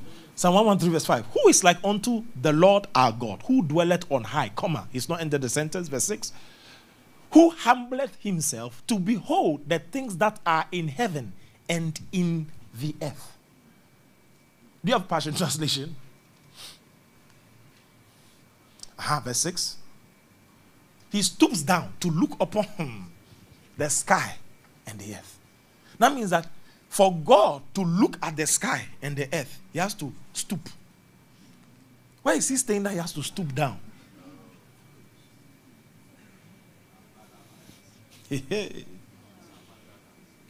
Are we together? Are you here? So, what I'm trying to bring your mind to is that that's how God created the realm of the spirit, or the spiritual realm, or what we call the eternal realm. In Hebrews chapter 9, verse 14, the Bible says it very powerfully. Hebrews 9, verse 14, he says, how much more shall the blood of Christ, who through the eternal spirit offered himself without spot to God, purge your conscience from dead works to serve the living God. Now, do you have the YLT? YLT or ESV? He calls it the age-during spirit. Do you have the NLT, YLT, something? I just wanted to see if any of them did what I wanted them to do. Okay. Now, don't worry. Now, if you check it in the literal, the reason why you see what you are seeing here is that the eternal spirit is not his name. So if you can see, even the English did that for us. The word eternal is not caps. It is this, that's caps. Let's find another scripture in John 7, verse 37. Let's see so you can get what I'm saying. All right. Verse 38, next verse. 39. This spake ye of what? No. The spirit which what? For the... No, notice he didn't use small h. So every time you see Holy Spirit, Holy Ghost, the h is not small. It's not lower caps. That means the holy is part of his name. It's part of his name. But when you come to Hebrews chapter Forgive me for doing a lot of interpretation like this. Hebrews chapter 9 verse 14. He uses eternal as an adjective. That means it's a function. The Spirit is the noun. So eternal Spirit is not his name. The Spirit is the noun. Actually, in the text of the Greek, it's actually the Spirit, the eternal. That means this eternal is the Spirit. The realm of the eternities is the Holy Ghost. The Holy Ghost is the eternal Spirit. Let's go to Psalm 139, verse 7. Whither shall I go from thy spirit, or where shall I flee from thy presence? Next. I shall ascend to heaven, thou art there. Now he's giving the scope of heaven, the scope of the spiritual realm. If I make my bed in hell, so the Holy Ghost is also in hell.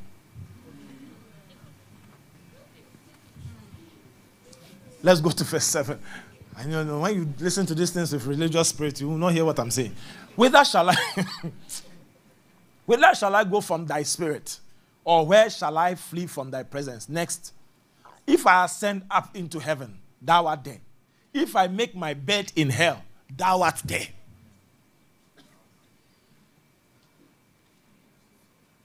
How do I know this? When there was a fight in heaven, when the angels decided to revolt against God and decided to carry all Lucifer, 1/3 of the angels on his side to fight God. Notice something. God was watching it.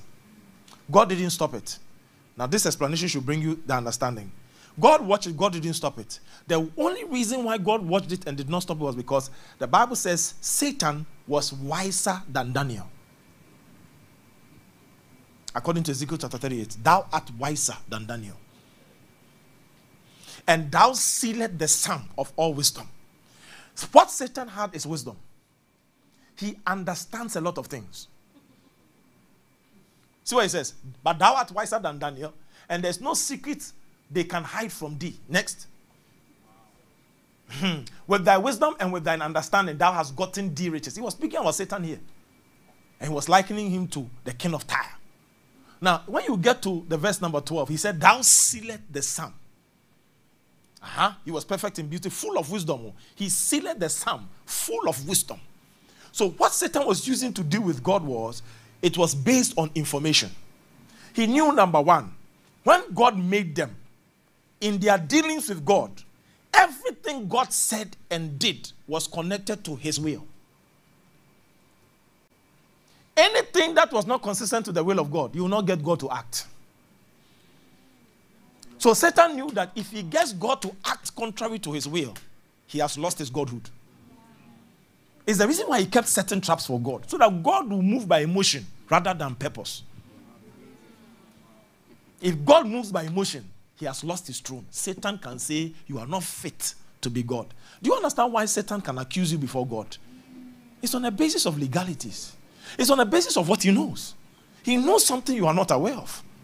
And that's what Satan does. So Satan knew that because of free will. Now this was Satan. You see, when you watch these prison break movies, you can see that the guy will go and check the cameras and see the blind side of the guard and know how to escape. Satan knew God's blind side. And God's blind side is his word and the blood. What covers you is the blood. That means beyond the blood, God cannot see anything again. So when Balaam showed up, he had forgotten that God does not see beyond the blood.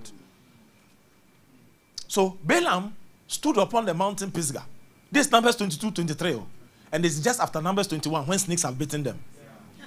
Yet when the prophet stood, he says, I have not beheld iniquity. It's not I have not known, I have not seen. It means there is an altar that has covered their sins. And because of the blood that is being offered, I cannot see their sins. Yeah. Do you know the shocking thing? And Balaam was instrumental in understanding the dealings of the supernatural. He said, do you know something? If we deal with them on the grace and mercy and law, we will lose the battle. So do you know what I can suggest to you? Numbers 25. Get the girls. Let them seduce the men. And let them sleep with them. It will lower their spiritual energy. Then we can curse them. So can I tell you something? Oh my God. I told you I have legalities part 3 for you. One of the highest is, one day I asked God, I said, why does Satan use sex? He said, it is what lowers your state for the penetration of curses. Don't joke. No sex is free. Somebody is paying. No sex is free. Somebody is paying. Hey, Timmy. 14 February. If the person will not carry you to altar, may he not carry you to bed. No, sex is not love. Girls, I'll meet you. Make sure you don't let any goat deceive you that meet me here and now. Hey! Show up. Because can I tell you something? Because many years ago, there was a lady I sent a text, be at this all night. She didn't come. She didn't come all night. I told her, come with your beloved. They didn't come. Do you know that night when she slept, she saw that a python was tying her. And he said, the beloved also had the same dream. That's why you know that it's dangerous. The same dream, the same night. I said, you see, there are some things you miss out when we say show up and you don't show up. Something will find you. What am I trying to tell you? If you are not married, you don't have anything planned for your Valentine's Day. Why are you missing 14th? You will say you won't come. You will be in there, somebody will text you, you day house, you are in your room, I'm passing by. And that's the beginning of...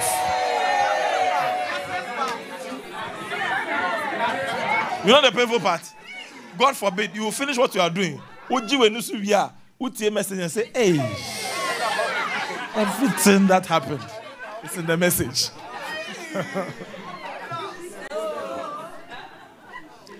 Satan has let Cleopatra fall. He let Julius Caesar fall. Your great-grandfather was very wild. In the days where they didn't have internet, he fell. Is it you? With all these internet things you are watching. In the days where they used to wear boo-boo, men fell. Is it you? Do you know what it took for Judah to go and find a prostitute whose face was covered? Because it means that, sir, she had covered head to toe, but the man was still saying, I like this one. How? She was not standing, oh. Jeez, there's a spirit man. When the feelings hold you, you'll be shocked. Man of God, I'm like, because if you saw her face, you know, that's my daughter-in-law. That means the lady covered everything. Yet Judah said, this is the taste. This is the one. This is the one that today I'll sleep with. Yeah. So if Satan knows what to make Jacob fall, he knows how to plant it in Reuben's loins. Do you know what Reuben did to his father? He slept with his father's girlfriend. He said, you climbed my bed. Listen to something. Hey, be careful. Hallelujah. So what happened was that there was a man called David. He did not handle the fire in his loins. And the reason was because he says, in sin was I conceived. That means even his father went to do away match. And David came about. Then he forgot that there was a sin that he had to deal with. Do you know the shocking thing? He didn't just give it to Solomon. The Bible said Absalom was one of the most handsome men. In fact, he was called so beautiful. His hair. Do you know what he did? He didn't even marry young girls. So his father's girls. Bible said he carried them to the rooftop. Oh my God.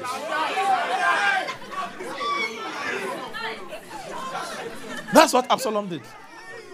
No, also, it should tell you the level of decadence that was moving in this bloodstream. So don't think you are smarter than the devil. Being ignorant of scripture and avoiding protocols that will preserve you from falling. You are not smart. He knows how your ancestors fell. You are not the first. Yeah, and you see, it's the same route. In fact, if there's any place to preach patterns of the blood, it is in this line. The road that made your father fall, it is the same road he will take you on. Same. It's not anything different. That's how patterns are repeated. Because he knows how your father failed. The girl he failed with. I told the story of a certain man who said his father was a polygamist, so he would never be a polygamist. And he was using his own effort. And he said, okay, we'll see. He kept himself. Age 54. He said he has no child. So sometimes barrenness is a product of Satan putting you in a corner. I know a story of a pastor. They had not given birth for about 20 years. And he was getting frustrated. Then one day a member tempted him and he just said, Pastor, I know you want a son. I can give him and I will swear and I will not be. I'll just. Man of God. The woman got pregnant. And he was happy, silent. You touch it, you can't call it testimony. How will you call it a miracle? Because that's why I told the last time in that teaching. That sometimes not the miracle you hold, how you got it is what qualifies it as miracle or not miracle. So he said as soon as he got home, 2 days later the wife came, shouting happy. He said, why are you happy like that? He said, I'm pregnant. The man couldn't be happy. You know why? Because he knew Satan has set him up. Satan put pressure to fight his children from showing up so that he will fall. And the day he fell, not knowing the wife could get pregnant. The wife too was pregnant. Here he is. Side chick is pregnant. Wife is pregnant. Hey, what shall happen on the day of adorning? How would the outdooring be? You are happy, but you can't be happy. Because you know, beside your Isaac, Ishmael is waiting. And usually those Ishmaels, they came with a sword. You know what happened? Satan could not destroy the lineage of priesthood till your indiscretion brought a bastard. I'm not saying another child is a bastard. I'm using words in a certain way. It means that was not the plan of God. And this boy showed up. He will bring terror to the house.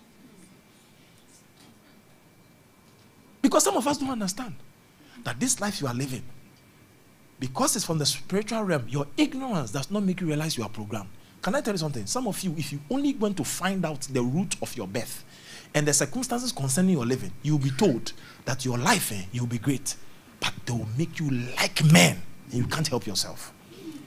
It's part of the programming to destroy your glory.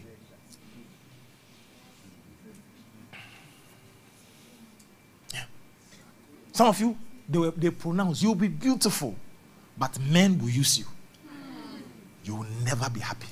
And there were pronouncements. You didn't hear it. Yeah. You didn't hear it.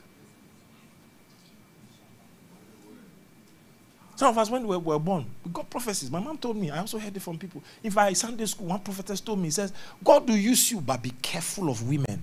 That was the day I was very careful how I deal with women. God, I knew if I lose Jack, man of God. My God, my God.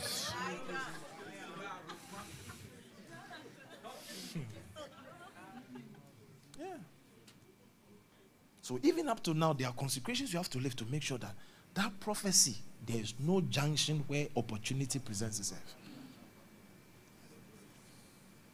So some of the things, a lot of guys around you, some of it is programming.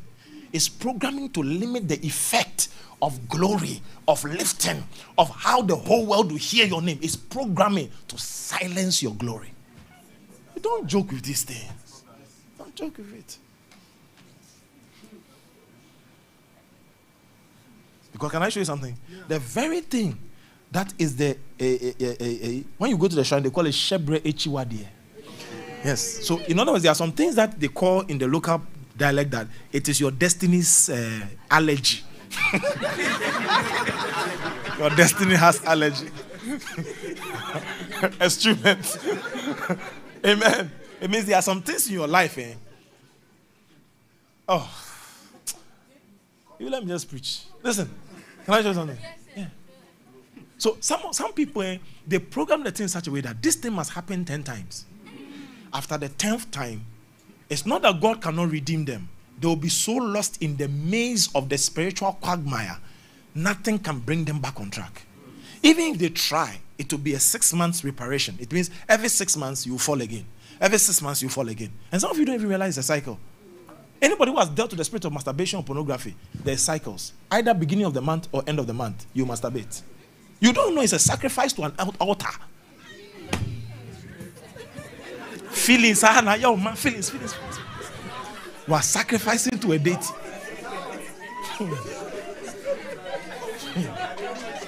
This year, oh my God.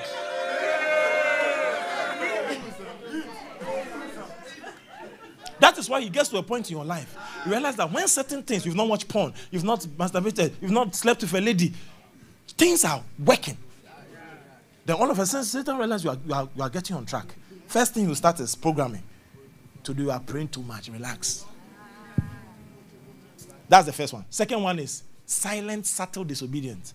It's not every day you have to do dry. I mean, look at your stomach, it's aching you. Just have you noticed those days? When we were all doing dry, you were eating. All of a sudden, you started watching things. So you go like in the fast, you are watching porn. What? Because Satan could not get you till he caused you to violate instruction.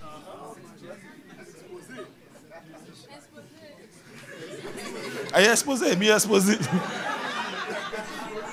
I'm exposing. Also, you're my show.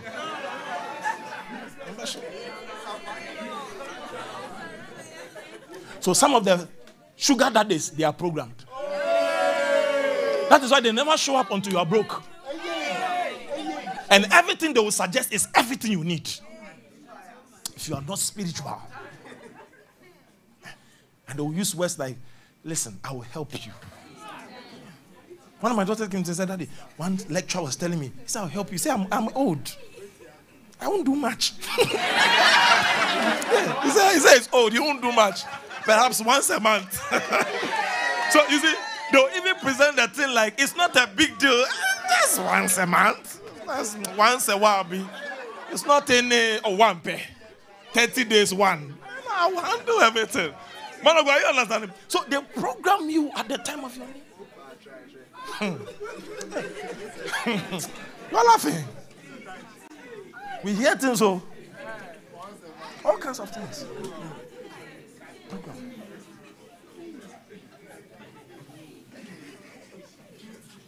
To bring you money as a woman, collect money, and it's nice. Buy this phone for you, it's nice. And little by little, every change you take is changing your conviction. Now you are enduring the smoke, the whiskey, a little bit of it, a little bit of the music, because every time there's money coming into your hand. So it's not bad like that. I'm able to solve something. But you know what you're doing? Who for a morsel of bread, you are selling your birthright. It's called bebalos. You don't know the weight of the glory you carry. Do you know what that means? Somebody is giving you 1,000 Ghana every week. When God says, I have arranged that you would have worked in $100,000 per week. If you look at the dimensions of the demon of what God had prepared, then you know that this 1,000 Ghana you sacrificed, you've hurt yourself. You've injured yourself.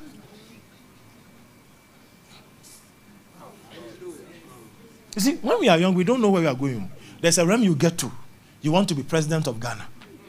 When you want to be, listen. When you want to be president of Ghana, the association of occult, they investigate you. Anytime you want to assume power from office to state, the people that we call the powers that be, they investigate you. That's what they did to Daniel. They investigated Daniel and found no occasion. He didn't go to prostitutes. He was not rainbow. He was nothing. He was straight God. So they said, we can't get anything wrong with this guy. He doesn't like alcohol. He doesn't like girls. He doesn't like boys. He doesn't like anybody. So let us find occasion. And say, you know something? The only thing he does is pray. He said, but how can we use prayer to imprison him? He prays to the God of Israel. So let's confuse the king and pamper him to make a law that nobody should pray to another God except him. And we know he likes Daniel. So let's say it in a way his mind will not come on it. So instead of reporting Daniel's prayer life to Darius, they didn't report his prayer life. They rather went to twist the law. So by the time Daniel fell into the trap, Darius was like, oh my God, By my own hand, I have caused my best friend to enter this trap.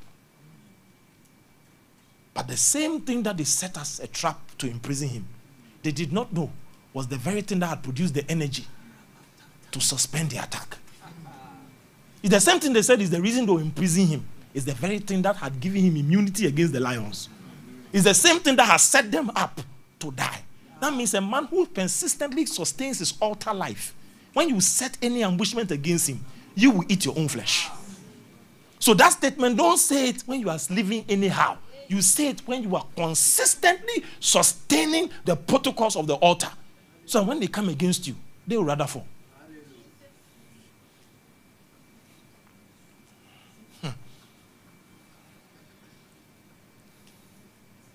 This is one of the things you have to pray. One of the you have to just go on a fast this year and tell the Lord, detox me. Detox me from any childhood abuse. Detox me from my first encounter with sexual material. Detox me from all these things I've been doing for some time now. Detox me. Because some of you have told you, I told you some time ago, man of God, somebody has slept with guy A, he has slept with guy B, he has slept with guy D. And they don't know that every one of them carries a DNA of you. You know, somebody can have sex with a guy and all of us start having the person's body odor. Yes. The two of them start smelling the same way because you don't understand that the goal of love is same image. That's when you hang around somebody for a long time, it's as if they begin to confuse whether you're brother and sister. That's what intimacy can do. People start confusing whether you are siblings or you look too alike. It's called image, the image of the bonded one. So what happens is that this girl is sleeping. She has asked God for forgiveness. Lord, forgive me. But the girl has not realized that the boy she used to sleep with is still sleeping with other girls. And according to even residual DNA, part of you is still in the guy. Yes, it's DNA. Part of you is still in the guy. So all of a sudden you realize that, you are praying. You are being spiritual 1 week, 2 weeks, 3 weeks, 1 month, 2 months. Then all of a sudden you are working on, hey.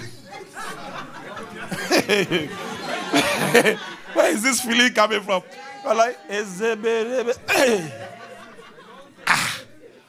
And this is why you know something is connected. But I'm not watching anything bad. But I'm not thinking negative. But I'm not meditating on anything. What somebody you have connected with is sleeping with another person. So in the spirit, you plus the person are sleeping with that person. Hey, listen, listen. I've dealt with occults. One of the fluids. Have you seen when men want to do juju? They use the menstrual blood, not the cat blood, not the one they cut from your hand. They take the menstruation blood. Ask yourself why. If the man wants blood, don't you sleep and you just use needle and collect your blood? Why is it the menstruation blood? Because of where it's coming from. It's the same way when a woman wants to do something to a man, he will take your semen. A certain boy, he realized it. A lady invited him to come over. I've told you that story before. Yeah. I say, hey, what free bonto is this? He said, well, I've been invited, so I'll just do what I'll do. He did everything. And the women were like, have you this? And he said, no. He said, hey, women, they caught him. He didn't know. So he realized that thing is becoming demonic. You could sense an energy that the girl who was sleeping with him is not his level. But the person was ready to sleep with him. He knew something was up. And the person kept asking, have you ejaculated? He said, no, I haven't. So he realized he has to do a trick. As soon as he ejaculated, he pretended like nothing has happened. Then he said when it happened, the lady realized it. He said he ran to the washroom. The lady chased him. He said immediately he swallowed it. Because he knows that if this girl holds this thing, you see, what they are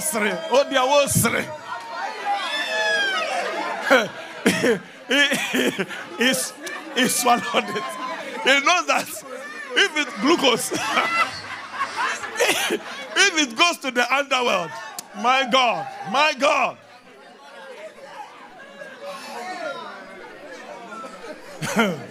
No, you are joking with a lot of things. That's why sometimes resisting temptation is wisdom. Because repairing the fall in a temptation It's a heavy price. It's a heavy price. Sometimes you don't even know where to start from. Can I shock you somewhere? Revelation 12:12. I'll show you the kingdom Satan came to access when he descended. Revelation 12:12. Therefore rejoice ye heavens, because he has been cast. You see, he said ye heavens, and ye that dwell in them. Woe to the inhabitants of the... So who are those that dwell in heaven? Another story. And woe to the inhabitants of the earth and the sea. That means that Satan, when he was cast down, came to inhabit the earth and the sea.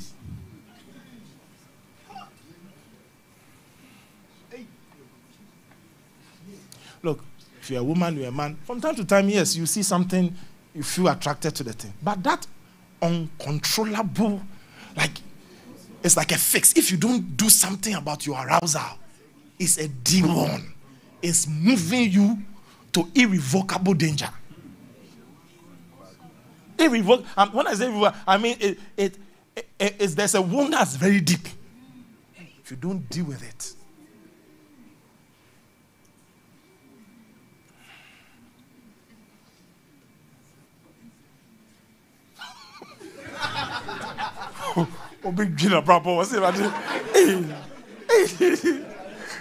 Somebody say, I said it to her. I said it, this girl, the way she was around me. I said it, yes, man. Someone is beginning to remember that. I said it, these girls that were coming around me. I knew it. I knew that it's not that I'm handsome. Something is up. They have programmed me. It's not my beauty. It's not something is up. I knew it. So I'm talking on your heart to do she. Hey, Jesus.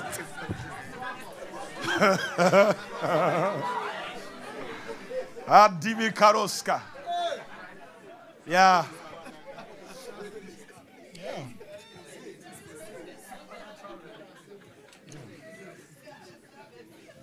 That's why I tell you that knowledge is so powerful. Knowledge is so powerful. So powerful. So powerful.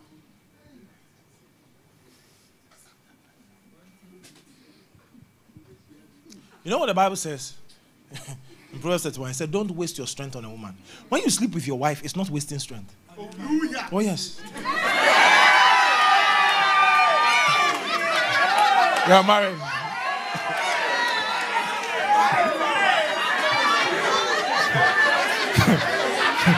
May you marry too in Jesus' name.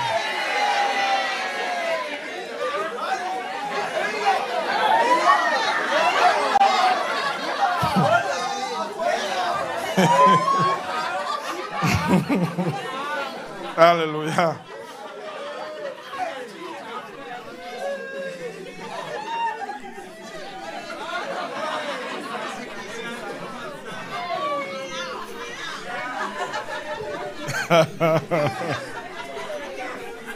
Listen, don't miss the girls meeting.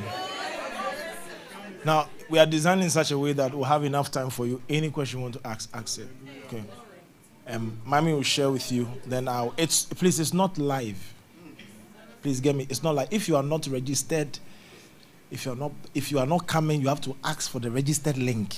It's not live. It's not a service we are sharing for people. Because we want to address people's real questions. So we are not going to put live and people will be like, because you are live, you don't know how to ask the question. Come without the boy and come and ask the question. Yes. Praise the Lord. So we'll give platform for you to project the questions and ask it, and we'll be able to answer it well for you. The boys too is on Saturday 17th. We'll address all of that. Some of the things you have to do as a man. Some of the things you have to learn as a man. Some of the things you have to develop as a man right now, so that you can have the upper hand in life. Amen. Are you listening to what I'm saying? So the realm of the spirit is very vast. Very, very vast. Very, very vast. And what happened was that when God created it, now, because of the laws of the spirit, there are laws that govern the spirit. And one of the laws of the spirit is free will is a power. Free will is power. So when even Satan was trying to make or plan a coup d'etat, because it was in the division and the place of free will, God could not stop him. That means that if Satan even had a plan to revolt against God, and got 1/3 of the angels to revolt against God, and they never revolted against God, God will still inhabit with them in heaven. That's how free will is powerful. That means you can be in God's presence and be planning a coup d'etat, and God will not even stop you. The only time you'll be stopped is when you are coming against his assignment. Are you getting what I'm saying? It's the reason why Adam had a decision to want to be like God without God. And God knew it, and God was watching him. Because of free will. God could not stop it. That's why you can, Reverend Ken Hagin said that he was praying one day, and a demon was disturbing him. Who has ever been in the presence of God? As you were praying, you started remembering things of your flesh. You were starting to feel all kinds of feelings. Yes. Somebody gave me a story that said that he was reading the Bible, still having an erection. Yes. He didn't understand why the erection was not going. He had spoken in tongues, he had taken communion, zabura, bazaba. That thing was still there. He just didn't know what was happening in the presence of God. Can you imagine the presence of angels? You have an erection. Hey, my brother, where is your mind? What kind of human being are you? The Lord is there, my son, and you still have an erection. He said everything, yes, he said it's not working. Why? Because in that realm, we sometimes think that because we're in God's presence, we should think the right things. Recently, I was talking to some pastors some time ago. I was telling them, man of God, some of my pastors, early years, one of them came to confess to me that when he goes to retreat, he goes to watch pornography. At retreat, he's watching pornography. Why? It's retreat, oh. But you see, you are supposed to meet the Lord there. But you see, free will. Free will. Hey, you are saying, hey. Some of you go for a retreat, you go and watch Instagram. Some of you go for a retreat, you go and watch football match. Whilst you are on retreat. You are checking the news of who scored. I remember many years ago, I went to a certain mountain and I was praying there. And on top of the mountain, Ghana was playing, I think it was Camp 2008. The people on the mountain who were supposed to be praying were watching the match. Intercessors. They were watching the match.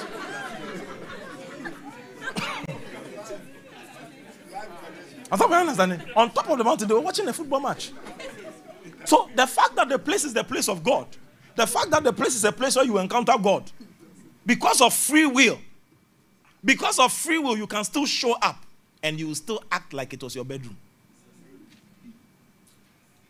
And that's why I said to you that, not that Jesus is not powerful, but because of what he himself has said, that he will never intrude your will until there is collaboration. He can tell you, I'll meet you. And when he came, you were watching a movie. Jesus cannot force the TV to go off. Jesus will not cause a light out. Then that one, you are coming to have fellowship with him under duress. You didn't really want to do it because the lights went off. That's why he will not stop it. He will watch you. That's why I said to you that. So Reverend Hagin said he was in a prayer time, demons were making noise. And he told Jesus that, can't you stop the demons? He says, I can't. He said, what do you mean I can't? He says, I can't. He said, you won't or you can't? He said, I can't. He said, why? He said, because according to the law of the kingdom, I have given all power to the church. So when I even come and stand by your side, if you don't, he said, whatsoever you bind, then what has been bound is made available as bindable. So if you don't bind it, it means you allow it.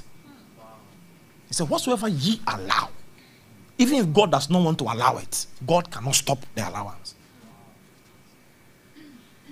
So if God comes to you in a dream and says, this your aunt, suffer not a witch to live, she must die. And so, Lord, let her live.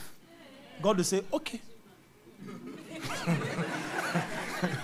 God will say, okay, since you want her to live, then let her live. There's nothing I can do about it.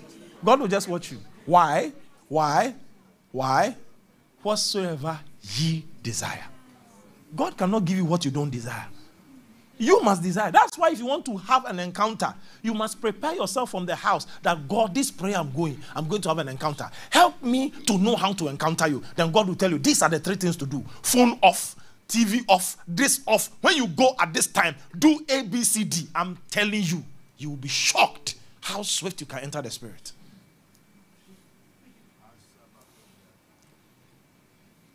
So I'm saying this to bring your mind to this. The moment Lucifer fell, he was not disbanded from the realm of the spirit. He's a falling spirit. He's a what? Falling spirit. His operation is in the realm of the spirit. But he's as a substrata in the realm of the spirit. The Bible says, let's go there, in Genesis 1 verse 8, let's look at the locations of the substrata of the realm of the spirit. Now he says, and God called the firmament heaven. and evening and morning and the second day. Now, if you notice what he says, he had already created heaven and earth. It was the earth in verse 2 that was without form and void. So this firmament he's calling heaven. It's not the heaven in heaven. Chapter 2 verse 4. Chapter 2 verse 4. Hey. Chapter 2 verse 4. Holy Spirit. YLT. See what he's saying here. And that's why you understand what I'm trying to say. YLT. And these are the births of the heavens and of the earth. Not singular. Heaven. Births. The birthings. In the day of Jehovah God's making earth and heavens. Now, the moment he said earth and heavens means that Genesis 1 says, God made the heaven and the earth. The earth was what was void and without form. Darkness was upon the face of the deep. So God was repairing the earth. But the earth's heavens is what he's talking about as the firmament. And that's what I just showed you as the sky.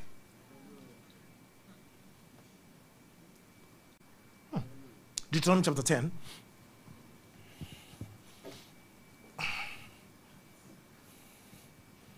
Verse 14.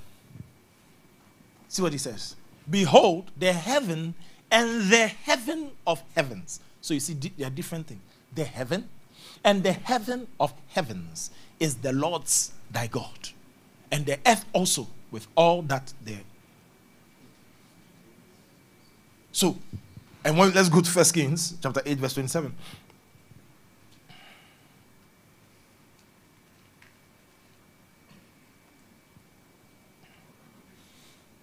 Let's read together. I want to go.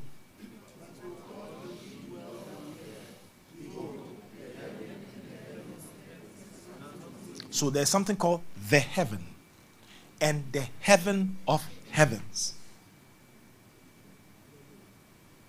Isaiah 34. Verse 4. Let's read together. I want to go.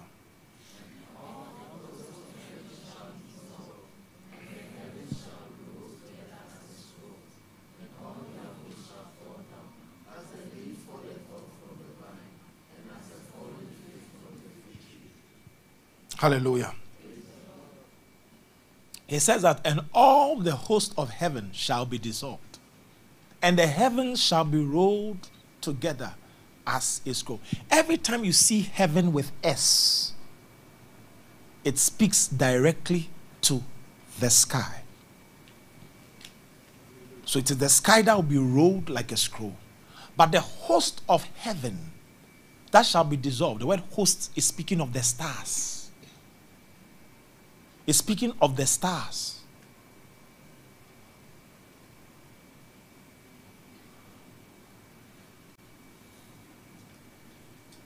It's speaking of the stars, the outer space, the constellations.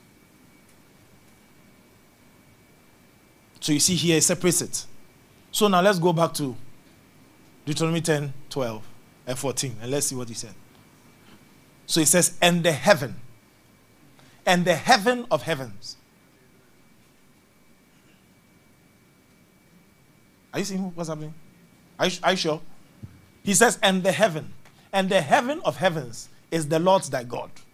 So he's speaking of one, the constellations. And that's what Genesis chapter 1 verse 8 was talking about when he was speaking about the firmament. The firmament you are talking about is not the sky. The firmament is not the sky. Please don't be deceived. The firmament is not what? The sky.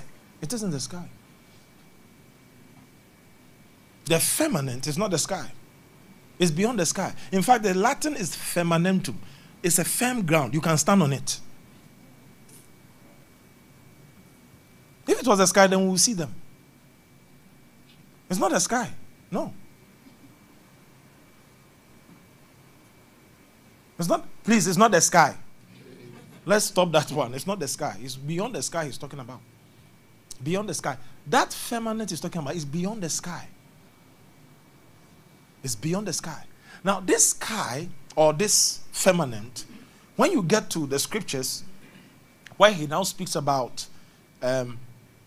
Ephesians chapter 6 verse 12, we have spiritual wickedness in heavenly Or do you have ASV? The high places. ASV amplified. See what it says. We have spiritual wickedness against the spiritual host of wickedness in the heavenly places. It's in the heavenly places. And this is where he spoke about the heaven of the heavens. Please, are you here? Yeah. He spoke about the heaven of the heavens. So the firmament is a location that acts sometimes like the heavens of the heavens. I'm explaining this to you to explain. So the first one is the biosphere, which is the sky. The second one is the firmament and the heaven of the heavens, which speaks of the entrance to where God is. Please, are you here? Are you sure? And where the spirits are, it's not our biosphere. They are in the heavenly places, which is the firmament, beyond our sky. That's why people go into space and see all kinds of creatures. It's in that realm. It's beyond, it's called firmament. It's hard ground. It's not cloud. That's why planets, they are all part of the thing. Hey.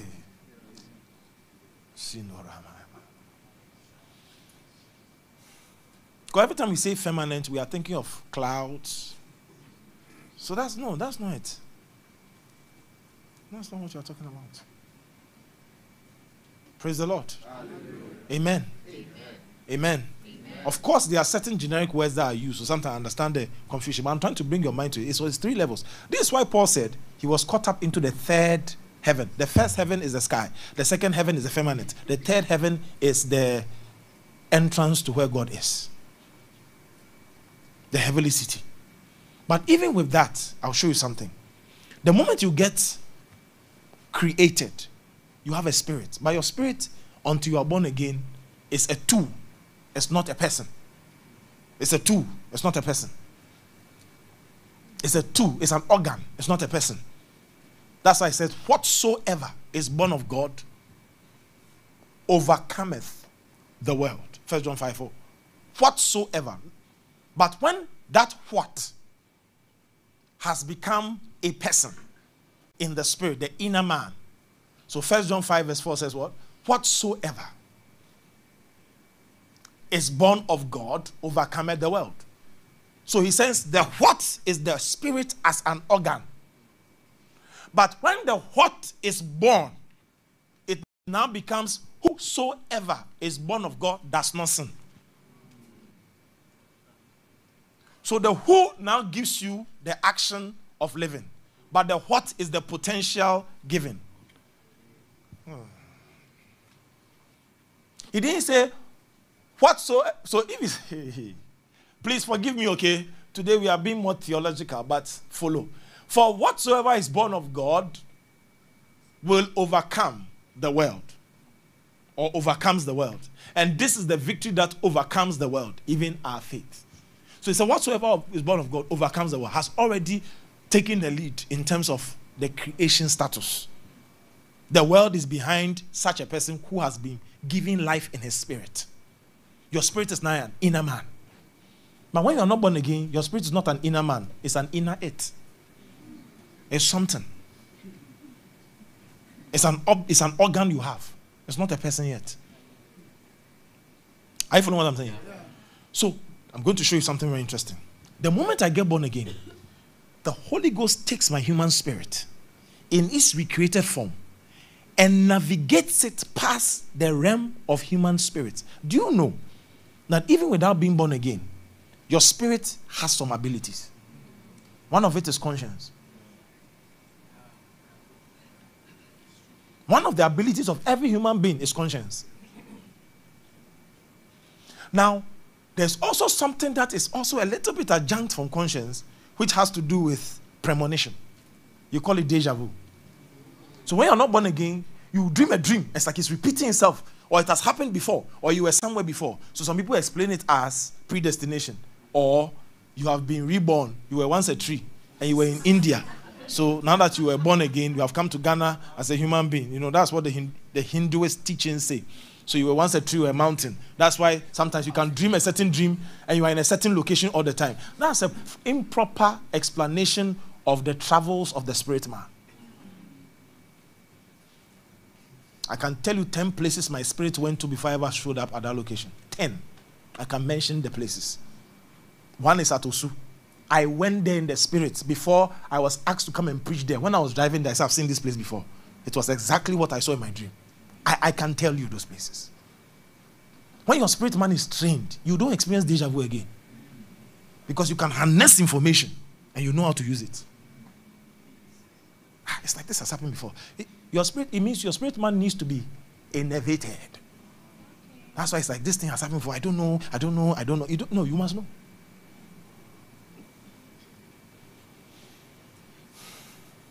Amen. Are you here? Yeah. Don't worry. This message, like that, I knew it to be like that, so I'm speaking very soft, very gentle, very cool, so you can understand it. Someone say, Prophet, but it doesn't change what you are saying. I understand. Go and digest it to help you. At least we have given you some messages to go and listen to. So what happens now is that the moment you get born again, the Holy Ghost now enters your spirit. And when the moment the Holy Ghost enters your spirit and becomes one with your spirit, the goal of the Holy Ghost is not the realm of your human spirit. It's beyond that. It's not even the realm of angels. You see, people get stuck in realm of angels is where we have visions and you see demons, they see you, all those kind of things. That's the realm of angels. But there's a realm beyond that called the realm of God.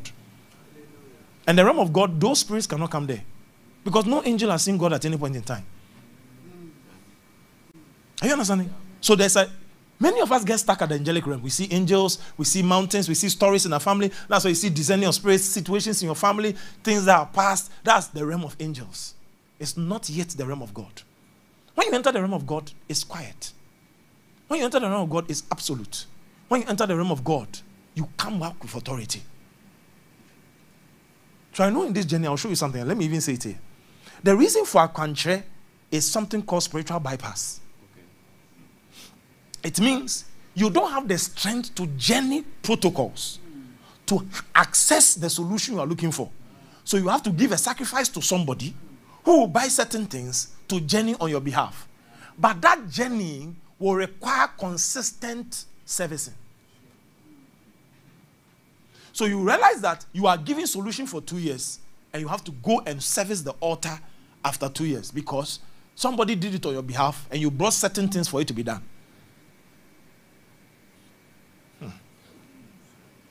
That's why a prophet will tell you that bring me oil, bring me 7 days. It means that where you are, your spirit is not ready to do the journey. But I will assist you to journey. But that journey is a dangerous one. Because in that journey, I'm not accessing the corridors of God. You know what I'm doing? I'm entering the system of angels. And when I say angels, Satan is a fallen angel. So I'm in their realm. So now I have to bypass legal boundaries and speak on matters on the basis of power that is given to the entity in that realm. So when that person tells you, you insulted your father, so you need to come to the altar and kill a goat, I have to come and tell you that until you kill a goat, we can't solve this matter. But when I journey by the Holy Ghost into God, when I show up at that altar, I am not coming by the power that is determined by these spirits. I'm coming by God's authority. Hallelujah. So I can subpoena. Am I preaching a message? That's why you shouldn't joke with fasting and prayers. Because as long as you keep avoiding spiritual things that will make you strong, you are always going to be subject to somebody's spiritual direction. Pray, fast. When your spirit is strong, they can't mess with you.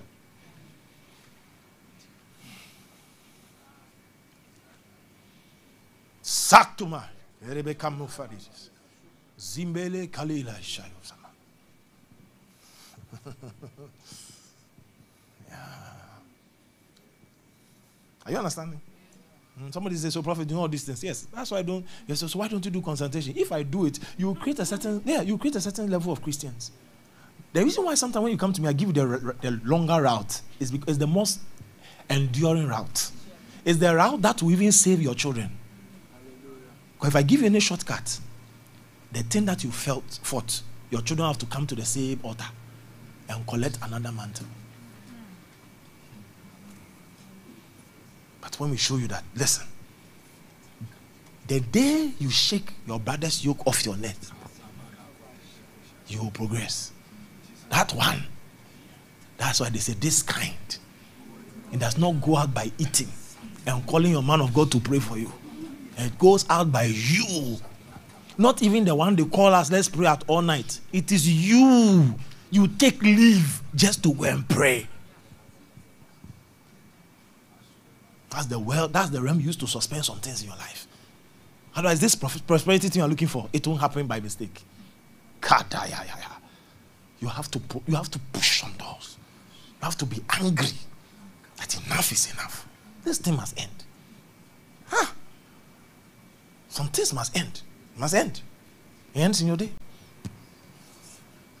Do you understand? So when you see men who operate in strides in the spirit, the reason why Bishop Oyedepo was able to enter the evil forest was number one, he had a clean heart. So when I'm praying and fasting and studying the word and I'm working with Jesus Christ, by the time I meet Satan, he will say, there is nothing in Edem. So I don't succumb to his influence. So I can enter an evil forest and nobody there can touch you.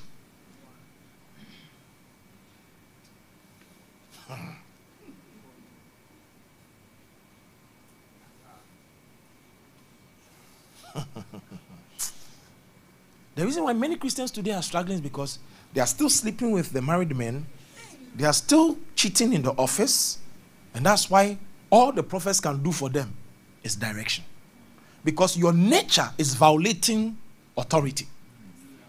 So somebody has to be giving you navigations like Balaam and Balak. Stand by your burnt offering. Do this, do that. So that they used to navigate the way they can get you. And as they're also navigating, the prophet will also tell you, I see. No, don't sit by this person. Sit here. No, that's where sometimes those directions are. There's a realm you get to in spiritual authority. I will never call you to tell you don't travel. You have enough authority to face any devil on the road. You are driving Z, and they'll call you and tell you that man of God. And even before you even travel, the Lord will come and tell you that, rise up. Many are they that are against you, but I'm with you. As you're on your way, your tie, one will fly, wham, and you will just laugh. You know you have met the Prince of Persia, but you are well able to handle him. So you will not. So some people, we have to tell them, don't go. Why? What you are, your carnality, they will eat you like tangerine. So the best is, don't go. You are not in the state where you can fight this battle. But another person, go. And the person is constantly firing. And number two, the person is spiritual. So it gets to a certain part of the journey, they begin to lift voice. Can I tell you something? Some of you, when we're going for calf's wedding, when we're going for, yesterday we went for a funeral, I was in my room and the Lord said, the enemy will rise up in contention against them. I said, Lord, I nullify it. I nullify it. And the Lord said, make sure a pastor is in the bus. That's all.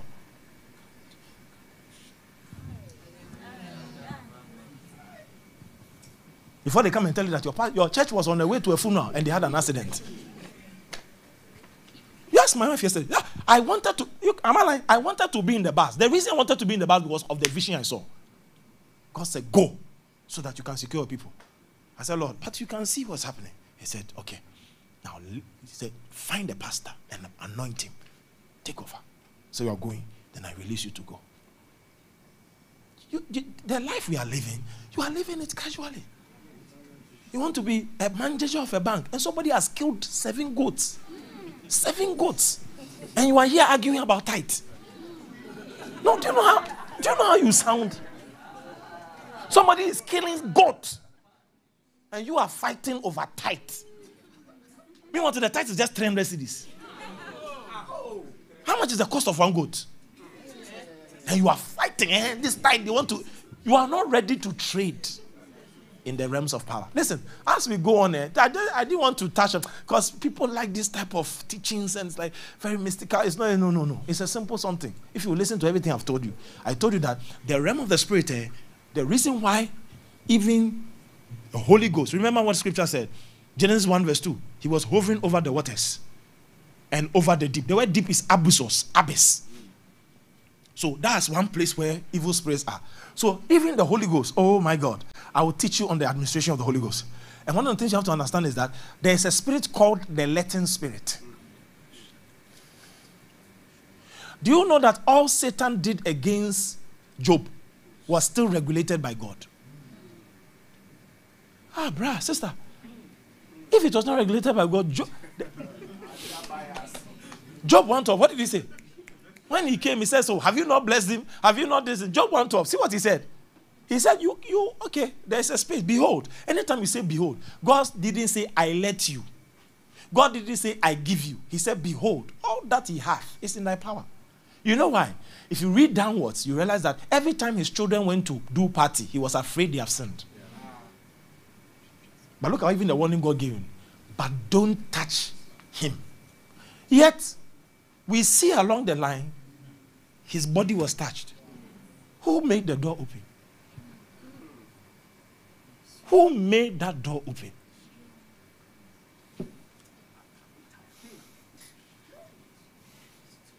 Because you see, when a man loses all he has, he starts out thinking of his existence. Because the Bible says he was now cursing the day he was born. All sorts of things. And he says, behold, it's open. But make sure he doesn't die. So because you see, if you were thinking so, Job 9 verse 33, let's go there. This scripture, I always show it to you so you can understand that you are reading it the way you read it. That look what it says. Do you have the YLT or some other translation of some sort? See what he says. If there were between us an empire, who doth place his hand on us? Next, verse 34. He would turn us, he would have caused God not to carry out all his justice upon him. So Job was trying to say that though I was going through things by God's permission, it was not actually God's permission. It was what I just told you.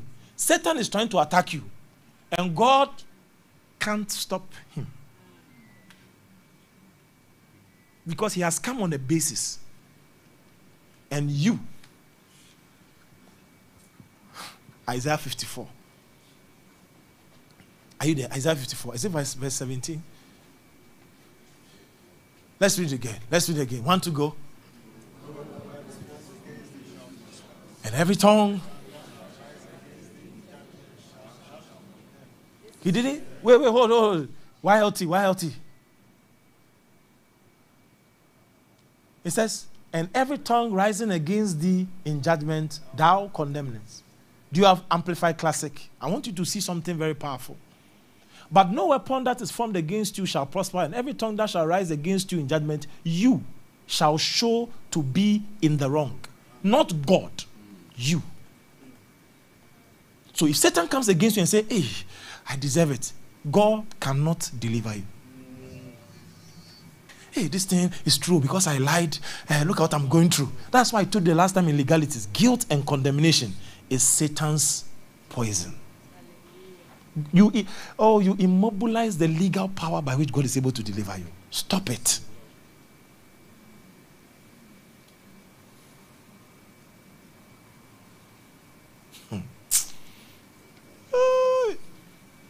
Maliko fire. So the moment the Holy Ghost comes, we are the masters of the realm of the Spirit. Oh yeah, every time you sleep and wake up, you are in charge. So when you wake up in the morning, this is what you do when you wake up in the morning. As a master in charge of the realm of the Spirit. As soon as you wake up in the morning, the first thing you do is, as soon as you sit down, Satoraba Shandedebes. Father, what do you have for the day? Then all of a sudden, as you are thinking through the day, you see, without praying, sometimes before you even check your phone, your senses are already alert that today feels like a bad day. That feeling is not even the truth. It is a signal to tell you that they have been cooking whilst you slept. So now that you are awake, there's a choice. As soon as you wake up, you say, how am I feeling? How I'm feeling? Look at the dream I also had.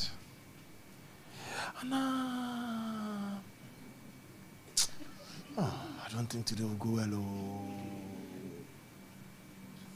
well. The owner who is a who, not a what in the spirit, has already declared, I don't think the day will go well.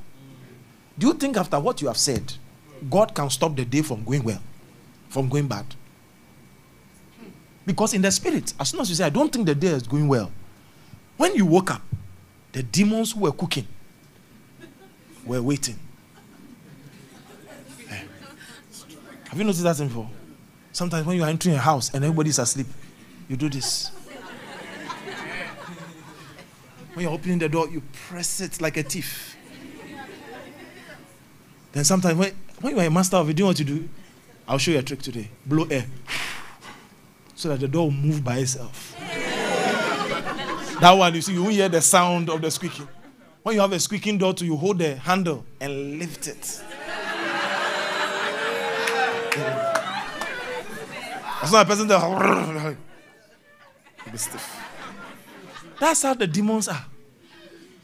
As soon as you wake up, the demons were cooking. Because while you slept, they were preparing your evil. And then you woke up. Oh. Then one demon said, phone. Then the first thing went was your phone. Then you started going on YouTube. And the demon said, he's lost focus. Finish it. Then they will hatch all the eggs. And you are on your phone for 3 hours. Then you now wake up in the morning. Hey, Jesus, I couldn't pray. Do you know what has happened? There was no prayer to counter the eggs that had been hatched, that had been laid. That means that you will go to work in a hurry. And every egg that had been laid is just going to be hatching in the day. Today's this bad thing has happened. They'll call your mother has been rushed. And you are like, hey, what happened today? Then you begin to remember you didn't pray to destroy what had been laid for the day. Your greatest enemy is distraction. You are too distracted this generation. Yet you have the greatest power. But when a man is not distracted and he practices the things he's taught, when they wake up, all of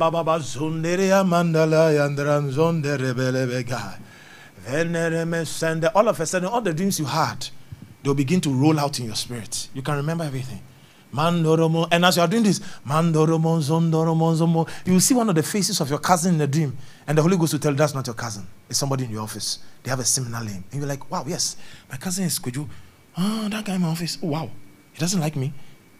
Then you are getting the information for the day. Then as you are speaking in tongues, the Lord begins to amplify the plan of the evil one whilst you slept. And in the bathroom you say, I cancel it. I nullify it. Shall not work. Do you know what has happened? As you were doing that, the demons, when they heard you doing Zandarama, they say, oh. And they were looking at you, Zondoromo, Zondoromo. Zondoromo. And the demons, because whilst you were doing Zondoromo, they realized that the word of the Lord was equipping your spirit. Very soon, the angels are going to excel in strength because you are come to voice the word of God. So the angels are also smiling, and the demons can see the angels smiling, that you will see something. Yes, I'm telling you, that's how I have a series to do on podcast. I told you, spiritual warfare. I will show you how the picture looks like. The reason why you can be the best agent of God, the best anointed man of God, and there are certain days you become Satan's food. There are certain days you don't even understand why Satan is having a few days when you are very powerful, because of this simple principle. When you wake up in the name of Jesus, this is why Smith Wigglesworth had 100% record in his faith life. He said Smith does not feel Smith. Smith tells Smith to feel what he has to feel. So when he stands up, you will feel good. You will be happy today. You will take your mind off every problem in your life. And that is final. So as soon as you wake up in the day, I own the day. Nothing evil is coming my way today. My ears only hear good report. Do you know what you have done? You have emboldened your angels. Your angels begin to work like this. No demon has legal right. No spirit comes to you until you call it. I repeat, if it was not so, oh, I didn't get there. But if it was not so, then you have spirits you never wanted in your life. That's why you have certain spirits other people don't have, because they are the spirits you are attracted to. Why did he say you are tempted according to desire? It means it's even desire that brings your problems. You bring what you are going through for yourself. You're a young lady, and it's true, this generation, you don't have control over a lot of things. The pictures you see. So literally when you wake up, you are programmed to last. You are programmed to last. Women, girls, boys, women, girls. But that's how your mind is programmed. When you wake up, you have to declare, I separate myself from this thinking. In the name of the Lord Jesus. And as soon as you think like that, that's all. The demons will just back off. You say, this guy is, they can't tempt him. Don't waste your time. It's a word away. It's a word away. I said it to you last week. It's a word of faith. It's in your mouth. You are just not saying it. You're rather saying the wrong things. Prophet, my life, I don't know. My life. Hey, by this time of your life, this is not how to talk. You have become everything you said. I cannot fail. I refuse to be tempted. No, if you don't talk like that, I'm telling you, every temptation is the next level for irrecoverable. You can't come out of it, but you have to speak it into being. Because the realm of the Spirit is for the lords of God. And these lords know how to use their mouth. They know how to talk. I cannot be sick. Mandoria de Shoparia. And they understand what they are dealing with. That when we say certain things, demons. I told you about the crows in my area, you know. And they are, recently I saw that they are there. One day I was going back to it. God said, they are dummies. I said, what do you mean? He said, you finished them. But they are just showing up because they are trying to make your mind think when you declare it didn't work. So one day I went to stand by the distance. And when I stood watching them, I saw one of the crow's face come to me. And I saw the face. And when I saw the face, I heard what he was saying to his partner. He said, oh, we beg. Every day you see us, you are sending us this thing. We beg. You know, 31st, after church, I was waiting for them. Because the people in my house, I bought knockouts. Because if I've declared, you say you won't depart that pole.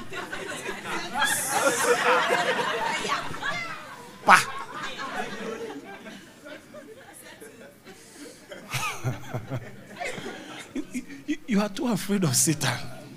And that's his strength over you. You know what God told me at the all night? He said, anytime you are afraid, know you are distant. Let me tell you today. Anytime you are afraid, know you have become distant from God. Don't argue. Anytime you are afraid, you have become distant.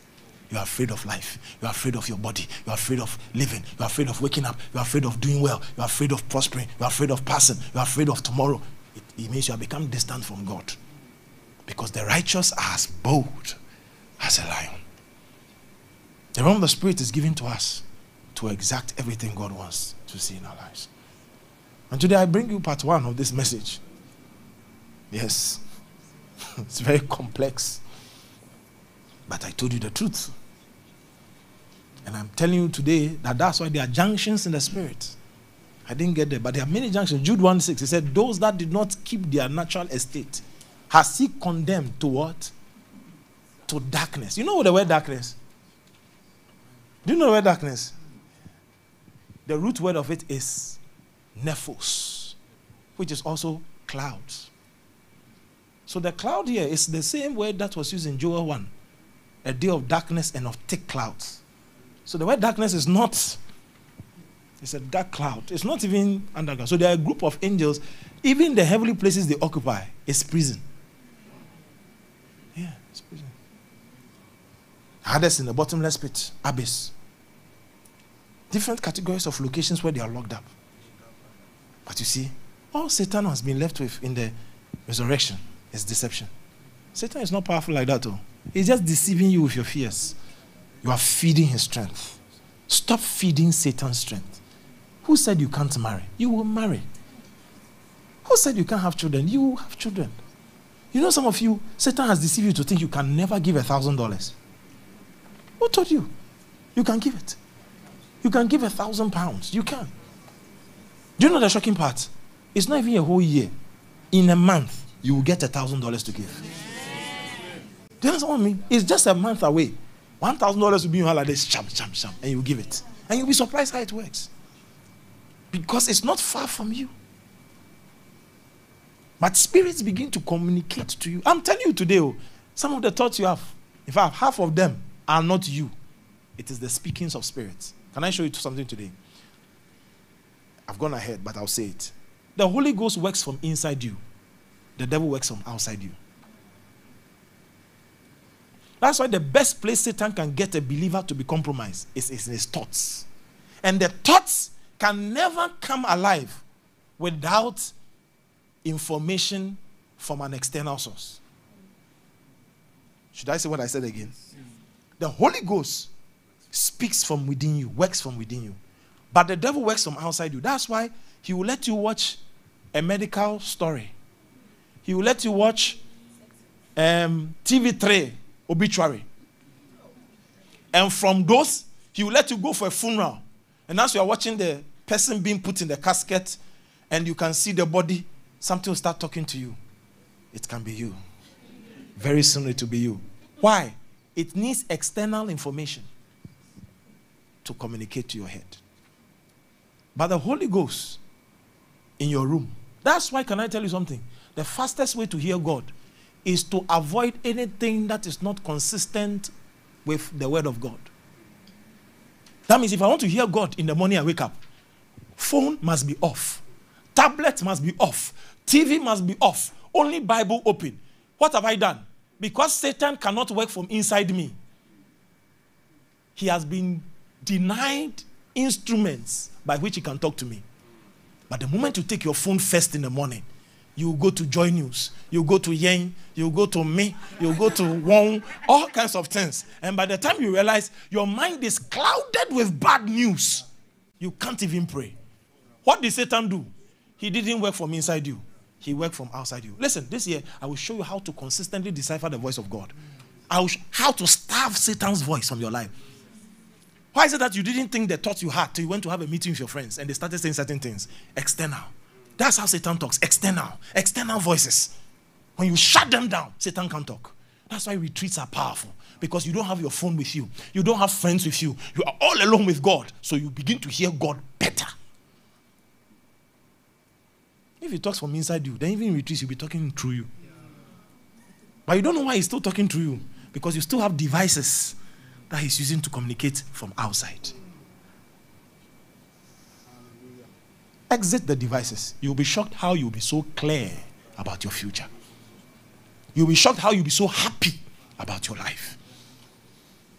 He'll tell you, go to Instagram, and you think it's the Holy Ghost. When you open, you see a wedding. 1, 2, 3. And you say, you see. You see. By now, you should have been married. It could have been you. Then you are beginning to feel some way. External voice. Imagine you didn't want the Instagram. Will you ever feel like that? External. That's how he talks. You're a master of the spiritual. You're a master of the spiritual. You're not a novice at all. You're a master of the spiritual. Somebody will take a herb and put it in his mouth and start making incantations. And you won't take communion and put it in your mouth. Somebody has blown powder on your chair. Madufadi kadaya. Also, one day I went to office, I saw that somebody has put powder on my chair. You know what I did? I sat on the chair and I moved my bum bum. I said, today, you will feel the pain. You see, because I know the realm of the spirit, that powder, as I move my bum bum, I did it in faith. You will get bum bum. You know, I massage it into your system. But you have put powder on my chair. That you will know that, yes, this man, they don't bring poison his way. You come to your house and you see somebody has put a red this thing on your door. Remove it and say, nonsense. Set it on fire. Whoever brought it here, I burn you in the name of Jesus. Like, some things, Satan must know that this guy is too crazy. You come to your house, you see somebody has put a co-giant with a door, and you are like, Jesus, don't do Jesus. Take it. If you are still doubting, go and find the anointing oil, put it on it and say, in the name of Jesus, I'm come to burn you. Whoever is responsible, may fire touch it. You see? That's how it is. But do you know the shocking thing? Strangely enough, all of us know this, but it's a silent remote. Let him that is dousing touch the stone. Because of the things you are doing, when you see the Kujan, say, Jesus. You know, if you touch it, your leg will become like this. Prophet, there's something in my house. Please. We really need you in our house. You don't need me. Don't you have fingers? Is it not the same fingers I come and carry? Will I bring special glove? Because of what you have been doing, you are afraid to touch it. Because you have not been fasting, you are afraid to touch it. That's why I'm trying to tell you that when we get through these teachings, you understand where fasting and prayer comes in. It is actually devices to embolden you in your journey. It emboldens you. It eradicates the toxins that makes Satan have a fun this thing with your life. The realm of the Spirit is open. Ladies and gentlemen, the realm of the Spirit is open. It is open. You can stand here today and say, 2024 will not end without my miracle car. And I'm telling you, in 12 months, that car will be in your garage.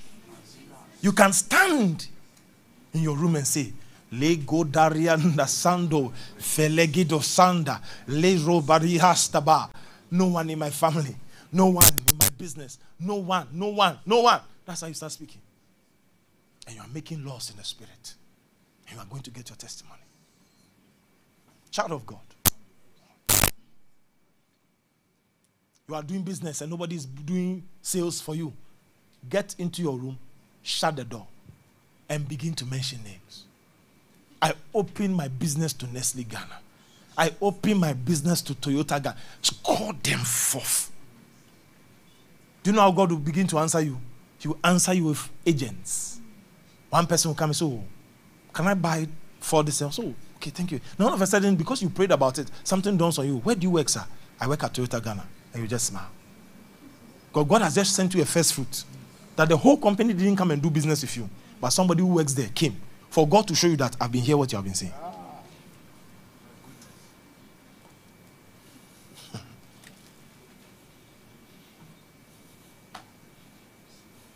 The thing when we go to places is people like us. No. But when you get there, you catch the spirit. You sit in a plane, you go to a country. You know the spirit in charge of this nation, you catch him. So I'm here. And as long as I'm here, I've suspended your duties. Get out. Get out. How do you dream a dream and you wake up and you tell the devil you'll be shocked down, pray? That's a lie. I told you 2010, I went somewhere. I slept in a hotel. A spirit came to press me. I gave him warning. I didn't pray, sir. I said, this is your last time. If you show up again, you will regret it. Can you imagine when I was sleeping? This is how I was sleeping. Open my eyes. I was just waking one spirit to wake up. I was just calling my name. Aha! You came back. The spirit to be shocked. That's what you hear a spirit say, you are pressing my leg. I said, I will press you. You came back. That means that what am I trying to tell you? Child of God, stop playing with this thing in tiny, whatever, something has pressed you. Hey! Give him warning. That munum kunu or kunum munu should come. Warn it. You tell him, you tonight come. You will see who press whose neck. Do you know what will happen? Initially, it might do like they are trying to come to scare you a little bit. But when you increase in authority, you realize that it will take you 10 months, 1 year, 10 years. You've not had that episode again. Because somebody has grown in authority. And when you grow in authority, I'll show you in this year. When you grow in authority, you must master responsibility. This generation is a people that want to be authoritative, have authority in the spirit, but they don't want to take any spiritual responsibility. No fasting, no prayers, living anyhow and expect to have authority. It doesn't work like that. Authority, great power comes great responsibility. You must be responsible. It's not everything you watch. It's not every conversation you have. Because those things open doors for demons to have legal grounds.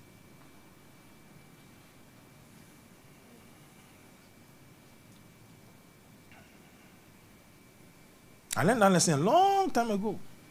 Be casting out devils here, the devil start beginning to display. Hey! Leave me. Have you seen some of the ushers? They are not careful. Some of them, they are not fasting. The demons will just start up. You did it. When the demons slap you, go and pray. It means that there is something you have opened. Hey! Because there are two things. If the demon is slapping you, not because it has power over you, and it's slapping you because you were careless, then you were not sensitive to the Holy Ghost. Because sometimes the demon is busy and the Holy Ghost says, open your eyes. The slap is coming. Then you see.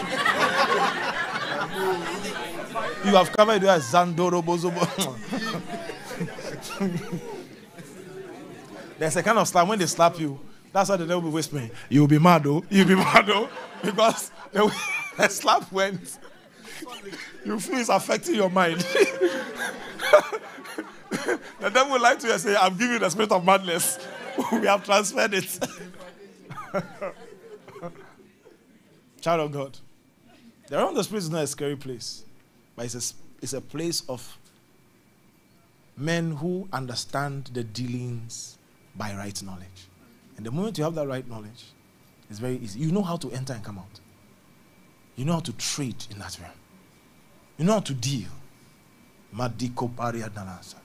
You know that the real thing that is happening in your office, that everybody is on your case, is a spiritual matter. There is an edict that has been declared. Harass him. So you are like, why is that nobody likes me? Why is everybody fighting me? Something has been declared in the spirit against you and you are not aware. Some of you in the spirit, you are on wanted list and you are not aware. That means anywhere you go, people will harass your life. And you don't even know it.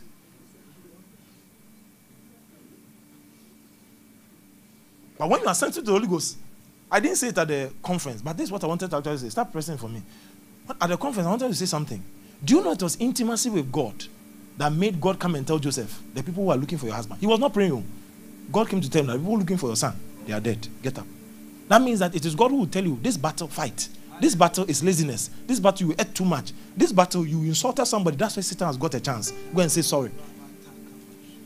By that, you know what to do. A lot of you talk anyhow. You don't know one of the chiefest ways demons get you is the way you talk. You talk loosely out of emotions. And demons go like, he didn't talk well. So we'll deal with him.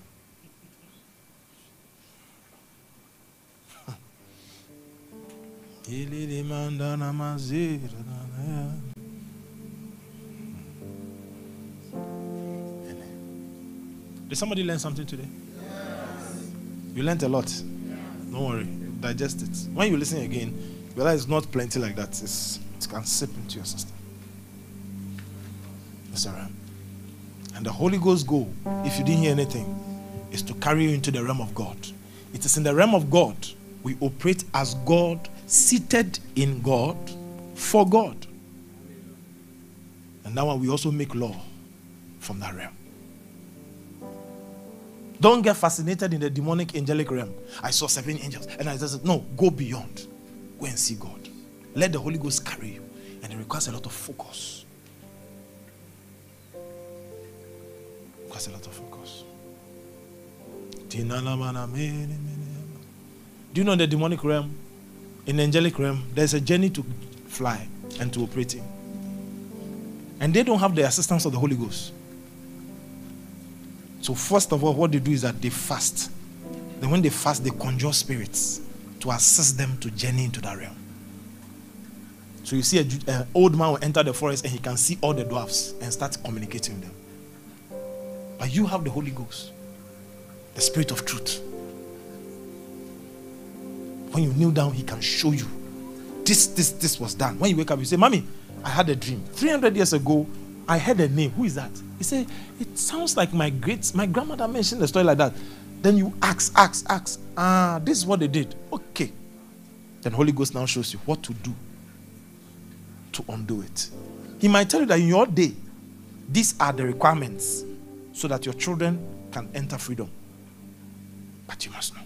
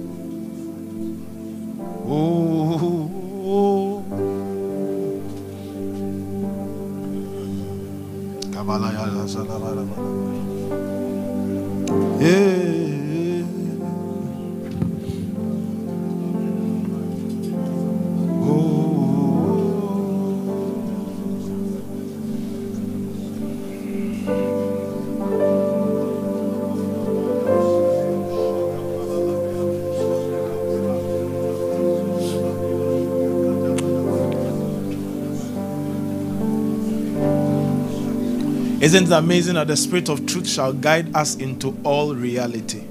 there's a spirit that will guide you into reality. The Holy Ghost.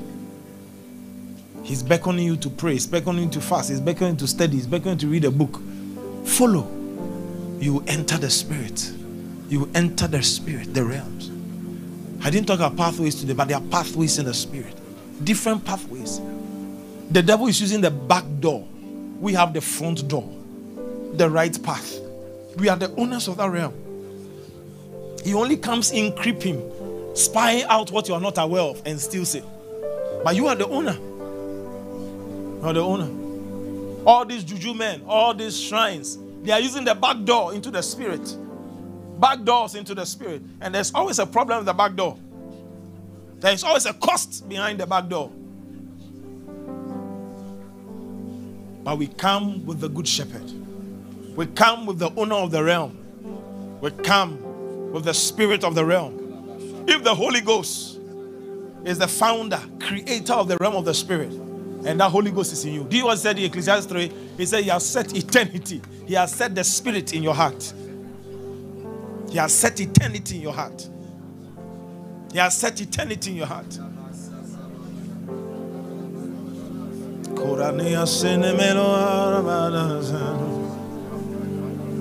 Speak to the Lord, somebody.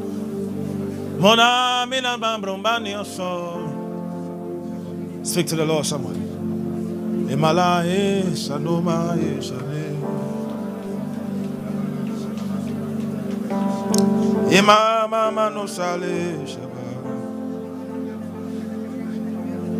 Atoro braba sira kuya.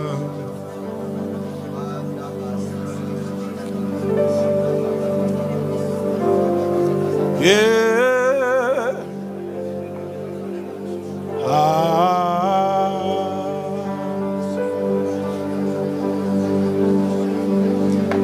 Yeah.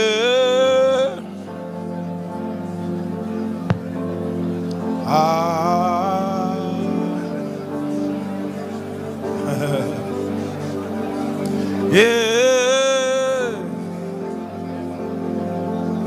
Building up yourself on your most holy faith. Pray in the Holy Ghost. Build, build, build, build. Somebody build.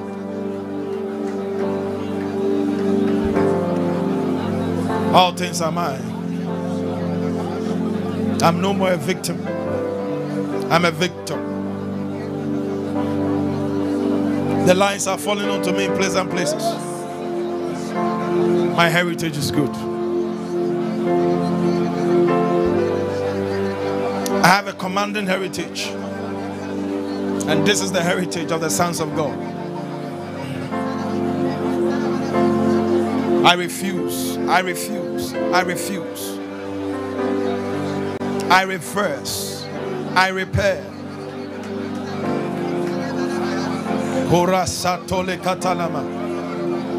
I know my worth. I know who I am. The word of God is alive in my spirit. I'm a doer of the word. I cannot fail. I'm an expert in spiritual matters. Yes. I'm known because the Holy Ghost is with me. Principalities and powers, they see the glory of Christ shining through me.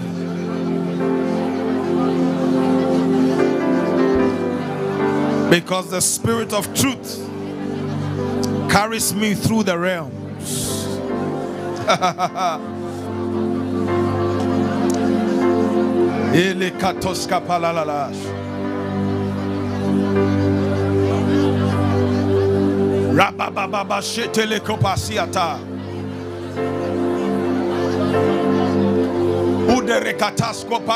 Lift your voice and pray. You are an expert in the spirit matters. Paul said, I will not have you ignorant. Paul said, I will not have you to be ignorant. You are an expert in the spirit matters. You are an expert in spiritual matters. You are not a novice in the spirit. I will not have you ignorant concerning the pneumaticos, concerning spiritual realities. We are not ignorant. We are experts. We know what 1 hour of prayer can do for us.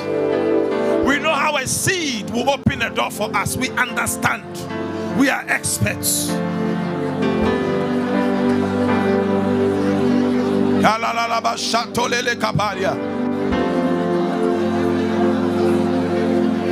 Felentete kobele katoske pele kaprata. Felente kepe krantus kaprata lia pradaya. Esem prekete ke pranduria talikata basaya.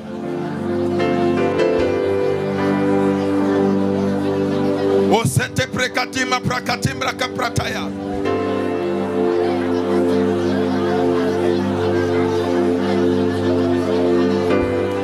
Listen. Colossians 1 verse 16. Let's read it quickly and pray. He said, all things, Colossians 1 verse 16, for by him were all things created that are in heaven and that are in the earth. Now listen to this. Visible and invisible, whether they be thrones. I told you this, I'll try and teach you on thrones, dominions, principalities, or powers. All things were created by him and for him. The Bible says in chapter 2, verse 10. See what it says. And ye are complete in him, which is the head of all principality and power. That means that any time your intimacy and your bond with the Lord is intact, as soon as you enter the spiritual realm, it's as if Jesus entered there. You get the results Jesus gets. There's no shortcut again. You demand what is yours. Ye are complete. You are not incomplete. You are complete in him. Complete in him. Complete in him, who is the head over all principality and power. So we are going to lift up our voice. By that power of resurrection he has given us, forget the mistakes of yesterday. Forget the problems of your father and your mother. We are lifting up our voice right now in the name of Jesus. If we are complete in him, every principality that holds something, every power that has hidden something that belongs to us, by reason of this prayer, we are declaring our completeness. We are declaring our authority. All things were created by him and for him.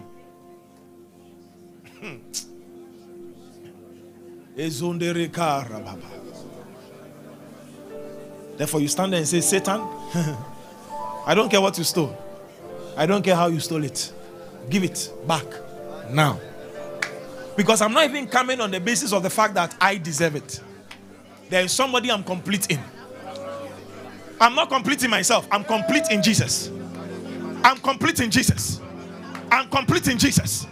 Somebody begin to open your mouth and pray. You are complete in Jesus. And so your completion in Jesus is the basis for the things you must see in your life. Oh, lift your voice. Lift your voice. It's never too late for redemption. It's never too late for repair. It's never too late for things that are destroyed to come back. Dead things come back to life. Rakopatata, Rekopalaba. Somebody begin to see your completeness in Jesus. Nothing missing, nothing lost. Nothing missing, nothing lost. Nothing missing, nothing lost. Nothing missing, nothing lost. Nothing missing, nothing lost. Atos kapai.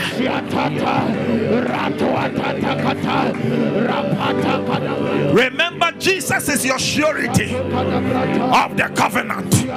Wherever you fell short in the covenant, it is on the basis of the knowledge of the covenant. Begin to make declarations. Begin to make demand. Lift your voice.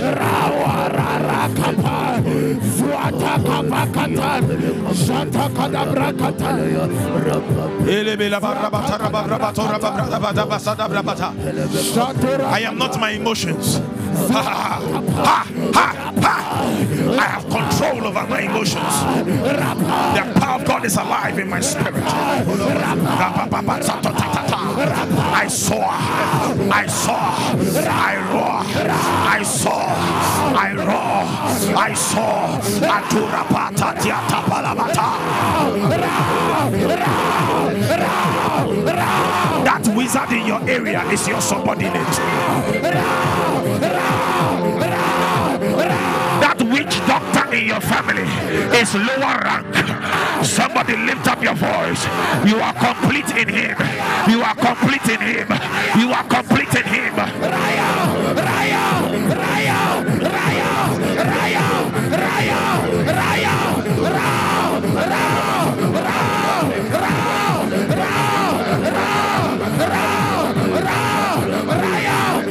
Oh, da da da da da da da da da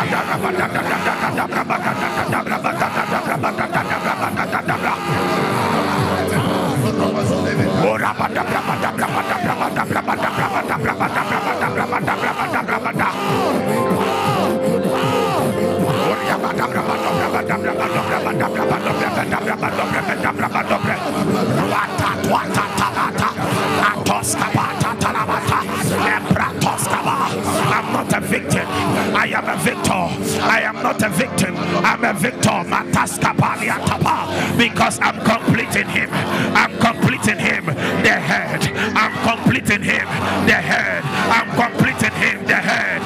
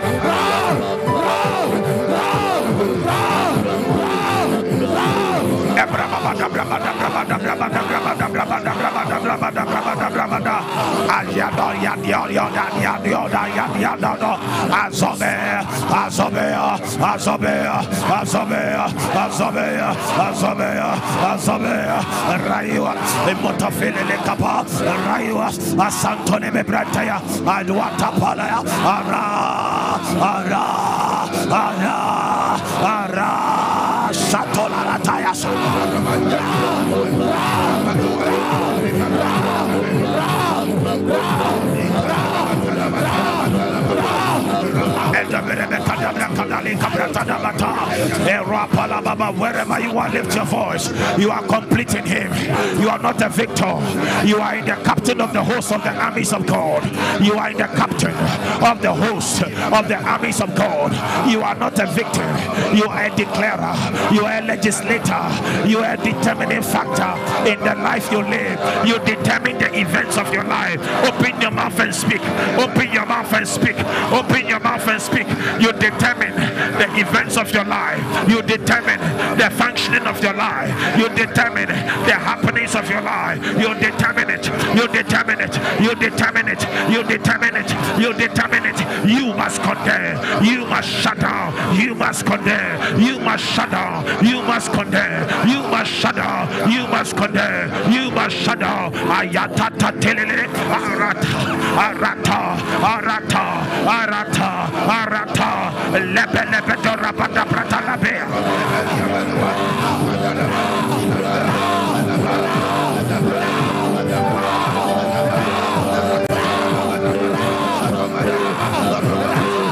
Every evil convent that has risen against you, send the fire of God there now. I just saw it in the spirit. Anybody mentioning your name, anybody making a declaration against your life, anybody calling you for death, anyone calling sickness upon you, send the fire of God. Lift your voice. Let God arise. Let his enemies be scattered. Whoever has sent confusion into your family, into your ministry, into your life, into your business, into your body, into your health, into your children, send the fire of God, the justice of God, the judgment of God. Father, whoever has mentioned my name, whoever is willing me evil, Lord, may they eat their own flesh and drink their own blood. Every interruption, every interference, every interruption, every interference to the assignment of God in my life, Father, we declare, let your hand be lifted.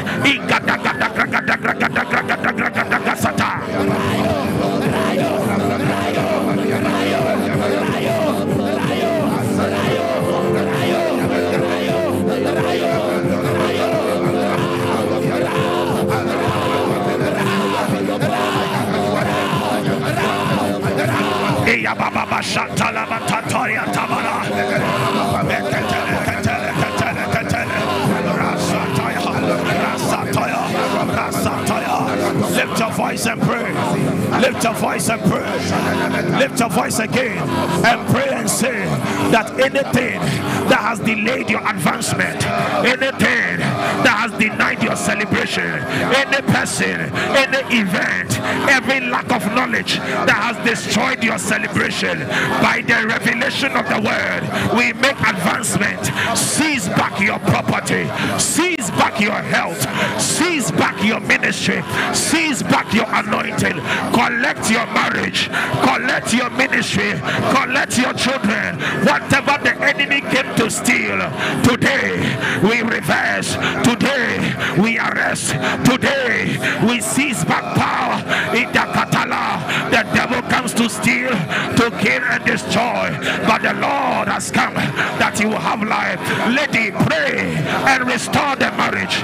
Pray and declare any marital destiny that has been truncated by the authority in Christ. I deal properly, therefore I restore, I restore, I restore, I restore, I restore. Declare right now, declare right now, in 12 months, in 12 months, in 12 months, in 12 months, in 12 months, the Egyptians I see, I will see them no more.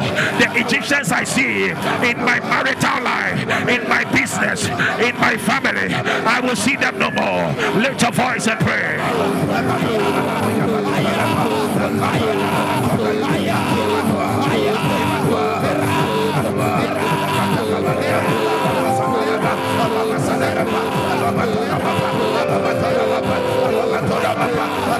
Yes,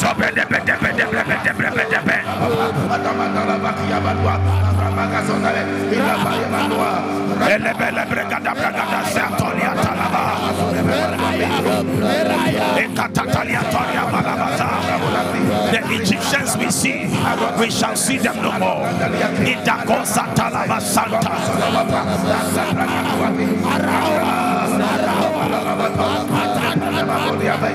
Lift your right hand to heaven.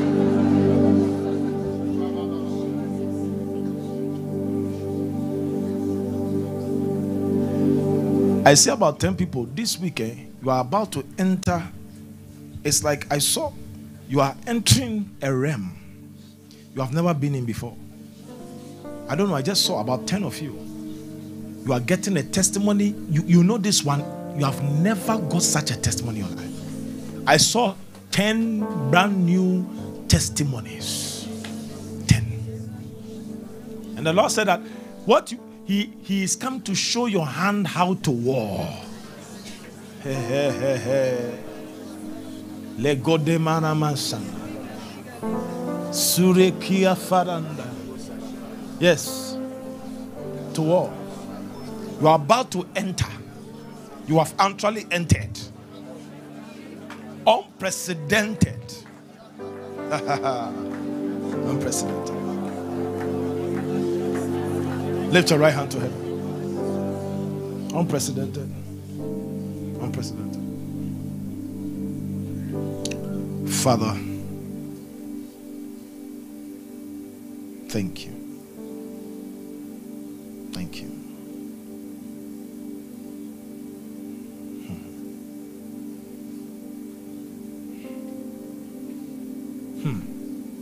Oh, wow.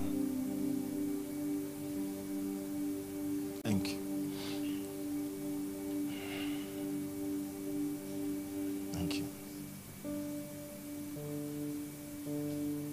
I see some people, it's like because of ignorance, you submitted your destiny into some wrong hands. And I just saw the angel of the Lord snatching it from those hands and putting it back in your hand. So God said I should declare, your destiny is back on course with full force. Your financial destiny is back on course with full force. Your marital destiny is back on course with full force. Your medical destiny is back on course with full force. Thank you, Holy Ghost. I literally saw it. I saw the angel of the Lord seizing. It looked like gold. And inside the gold was a green emerald that was shining like a light. And he said, collect it. Collect it. Wherever they subjected their destiny to. Wrong friends. Wrong family members. Wizards. Witches. Bosses that were envious of you. Friends that were envious of you. He said, collect it. Ushers, help me. I see the angel of the Lord collecting it. And I don't just see him. He is standing by your side and say, hold it and be bold. Magadaboshia. Something is about to shift. I know what I'm seeing. That promise and fail. Something's about to shift over your head. They will stop promising you and changing their mind. That threshold concerning your finances is breaking off your head. I know what I'm talking about. You know you should be handling thousands of dollars, but something is blocking it. Something is blocking it. There's somebody here, you should be working in a multinational company. You dream about it. People suggest you, but they never call you. The angel of the Lord said, hold it. Hold it. Hold your destiny. There is a seal that is breaking.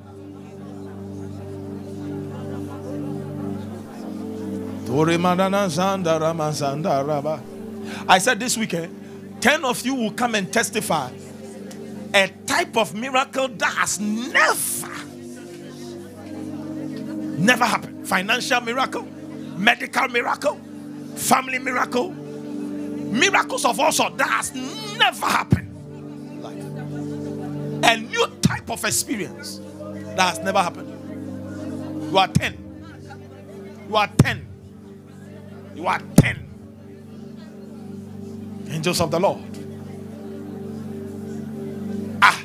I see the angels in UK right now. I see the angel, 2 people in United Kingdom watching live. The hand of the Lord is coming upon you.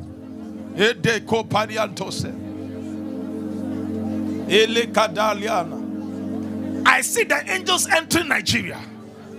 I see them going to Australia. I see them in Portugal. I see them in Italy. I see them in France. I see them in America. I see them in Canada. He said this week, your belongings are being restored. Your belongings are being restored.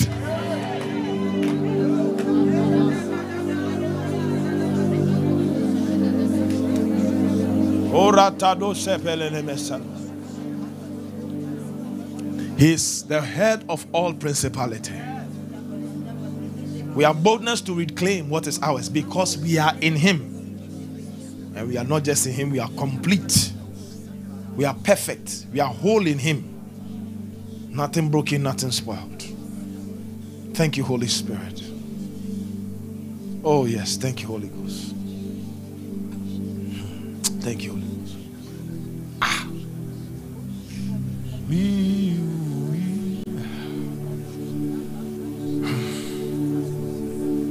Why do I see spear? I see the Lord giving 5 people spears. And written on the spear is the justice in your family. That's what I heard. Some of you are dealing with issues in your family. I just saw 5 spears. The angels just threw it into the service. And I saw written on it, justice. Justice will prevail in their family. Justice. Lands that must come back. Houses that must come back. Properties that have been sold. Documents. I hear God say justice.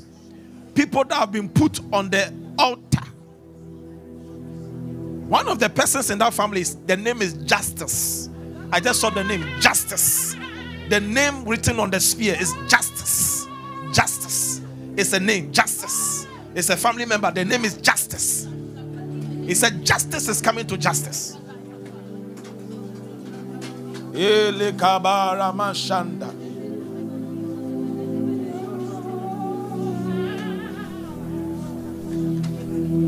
Elohim Adonai.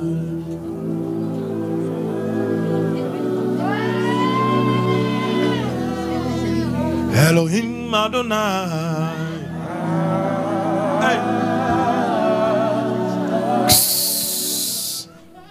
The Lord has opened my eyes. I'm standing by the sea.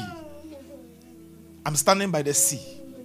And all of a sudden, I saw a whale.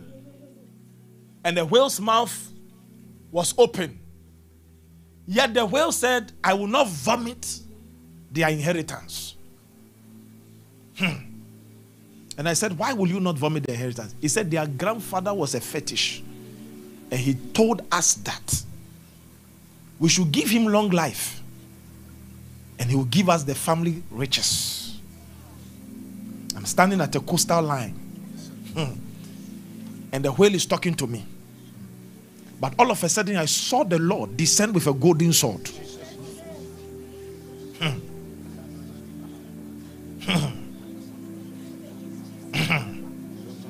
Todia Satan. Doriman Dirosida. Shubakuba Kabasan.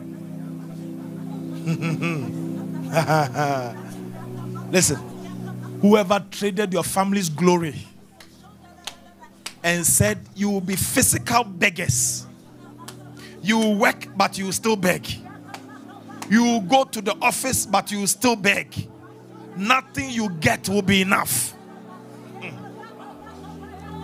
We cut that whale into two. That whale, we pierce it with the piercing of God. Now let there be a distribution. Right now and tonight, may the Lord visit everybody with their due portion. Oh yes. Oh yes. Oh yes. Madarada Sanda. Kodododobosa.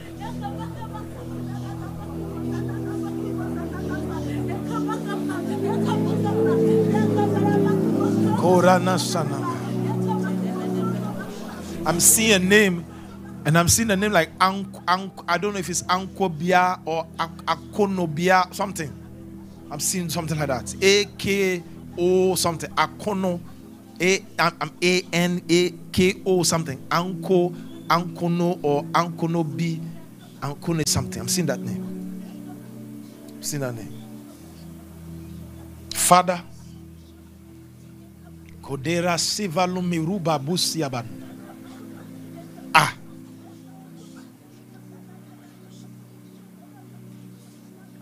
Hey.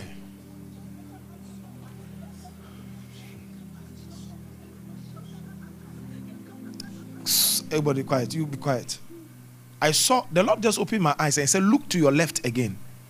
When I look at this whale was lying around the Volta region, Adam Volta region to Togo. That's what I saw, the whale.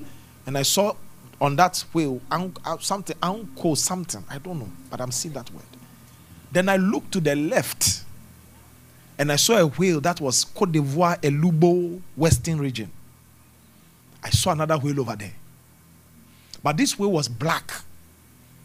And what was in the whale's belly was like a chest. And I saw heart, human heart that was boiling in a cauldron. And I asked the Lord, what is this about? He said, pray. There are people here, their mothers, their fathers are struggling with heart disease. And it is as if it's being transferred to them.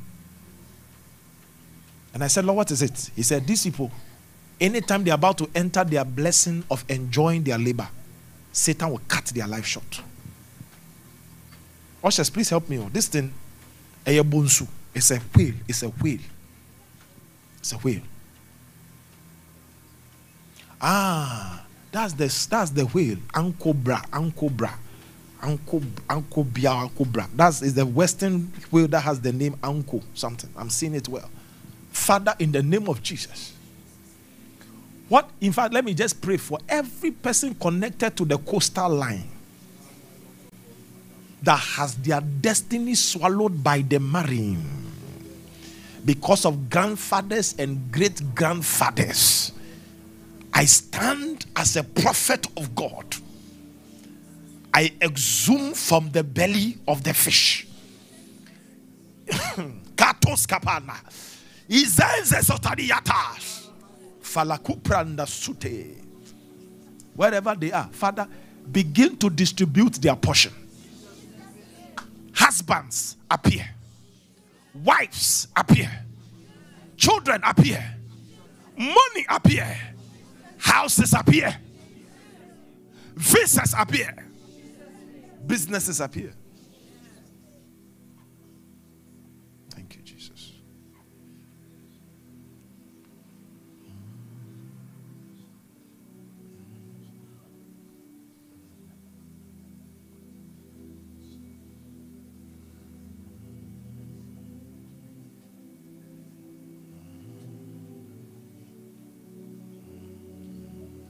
Lift your hands.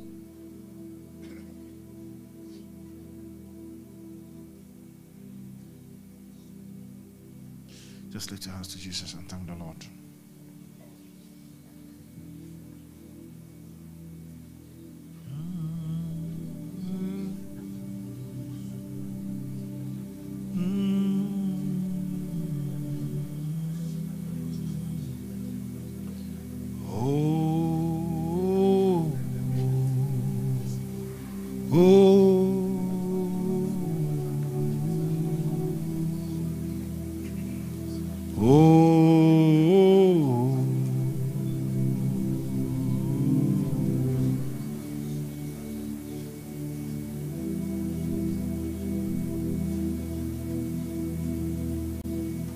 Lord, we give you glory, give you praise in Jesus' name. Amen. God willing, on Wednesday we have girls, sister. Please don't miss that meeting for anything. Come, okay, come and ask questions. Come, let's pray for you so you get a boy, so you get a girl. Just come, just make sure you are here, excited. Come. Amen. Special all girls meeting. Invite your friends. Come with your friends, female friends. No male will be. The male will just set up for us and go and stand outside. We'll sack them. They are not particular. Yeah, so. Amen. And God willing, on Saturday, we have boys to men. Yeah, so that. And that's at 4 p.m. The girls' one is at 6. Is it 6 or 5:30? Okay, 5:30. So 5:30, once you close work, please head towards here. Yeah. And then we know the Lord Jesus is going to do something mighty in your life. Hallelujah. Praise God. Are you excited? Yeah. Are you sure? Yeah. All right. God willing, on 29th, we have a special prayer meeting. So 29th, that's the last day of the month. We are meeting here. It's a leap year prayer intense. Come for some prayers. We need to pray. This year we'll pray certain prayers more, because some things must shift in your life. Some of you have prayed, you have fasted, you have given, but there are entities standing in your way. So we have to push them out of the way. Hallelujah. Lift your right hand to heaven. Say, I'm blessed. I'm blessed. I'm blessed. I'm blessed. I'm blessed. Oh, I'm blessed.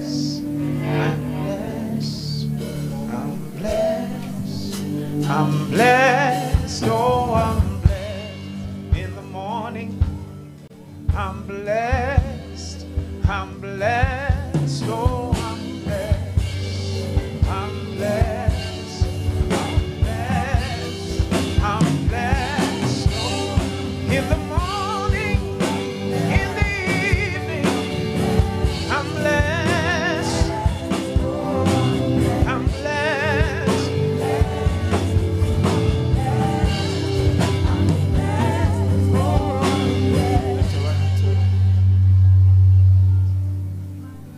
And so, Father, we thank you for all you've done for us. We declare your peace, your glory, your power is made available. We lack nothing. All things are perfected. All things are completed. We walk in the reality that the realm of God is the realm we are seated in. Therefore, by that, Lord, we transact according to the authority of God. We are complete in Him. Therefore, no principality can bring retaliation. We declare today we banish ignorance. We destroy weakness in spirit. We declare, Lord, we are strong in you. We are strong in the Lord and in the power of His might. And we deal with every entity that tries to encroach on our liberty in Christ Jesus. Thank you, Lord, that we are blessed in everything we do. In Jesus' mighty name. I bless you the blessings of Him that died, arose, and is alive today. I bless you the blessings of the Lord Himself. Go prosper. Nothing defeating you. Prospering on all sides. In Jesus' precious mighty name. Amen.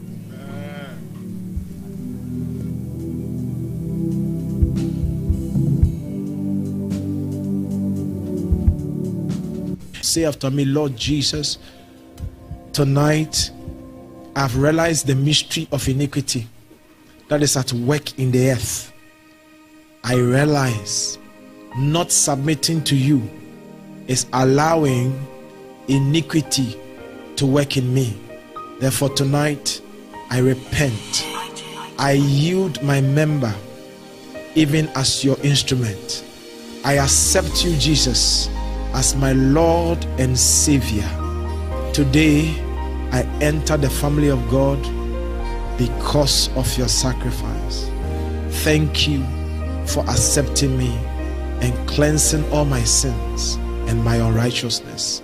In Jesus' name, amen.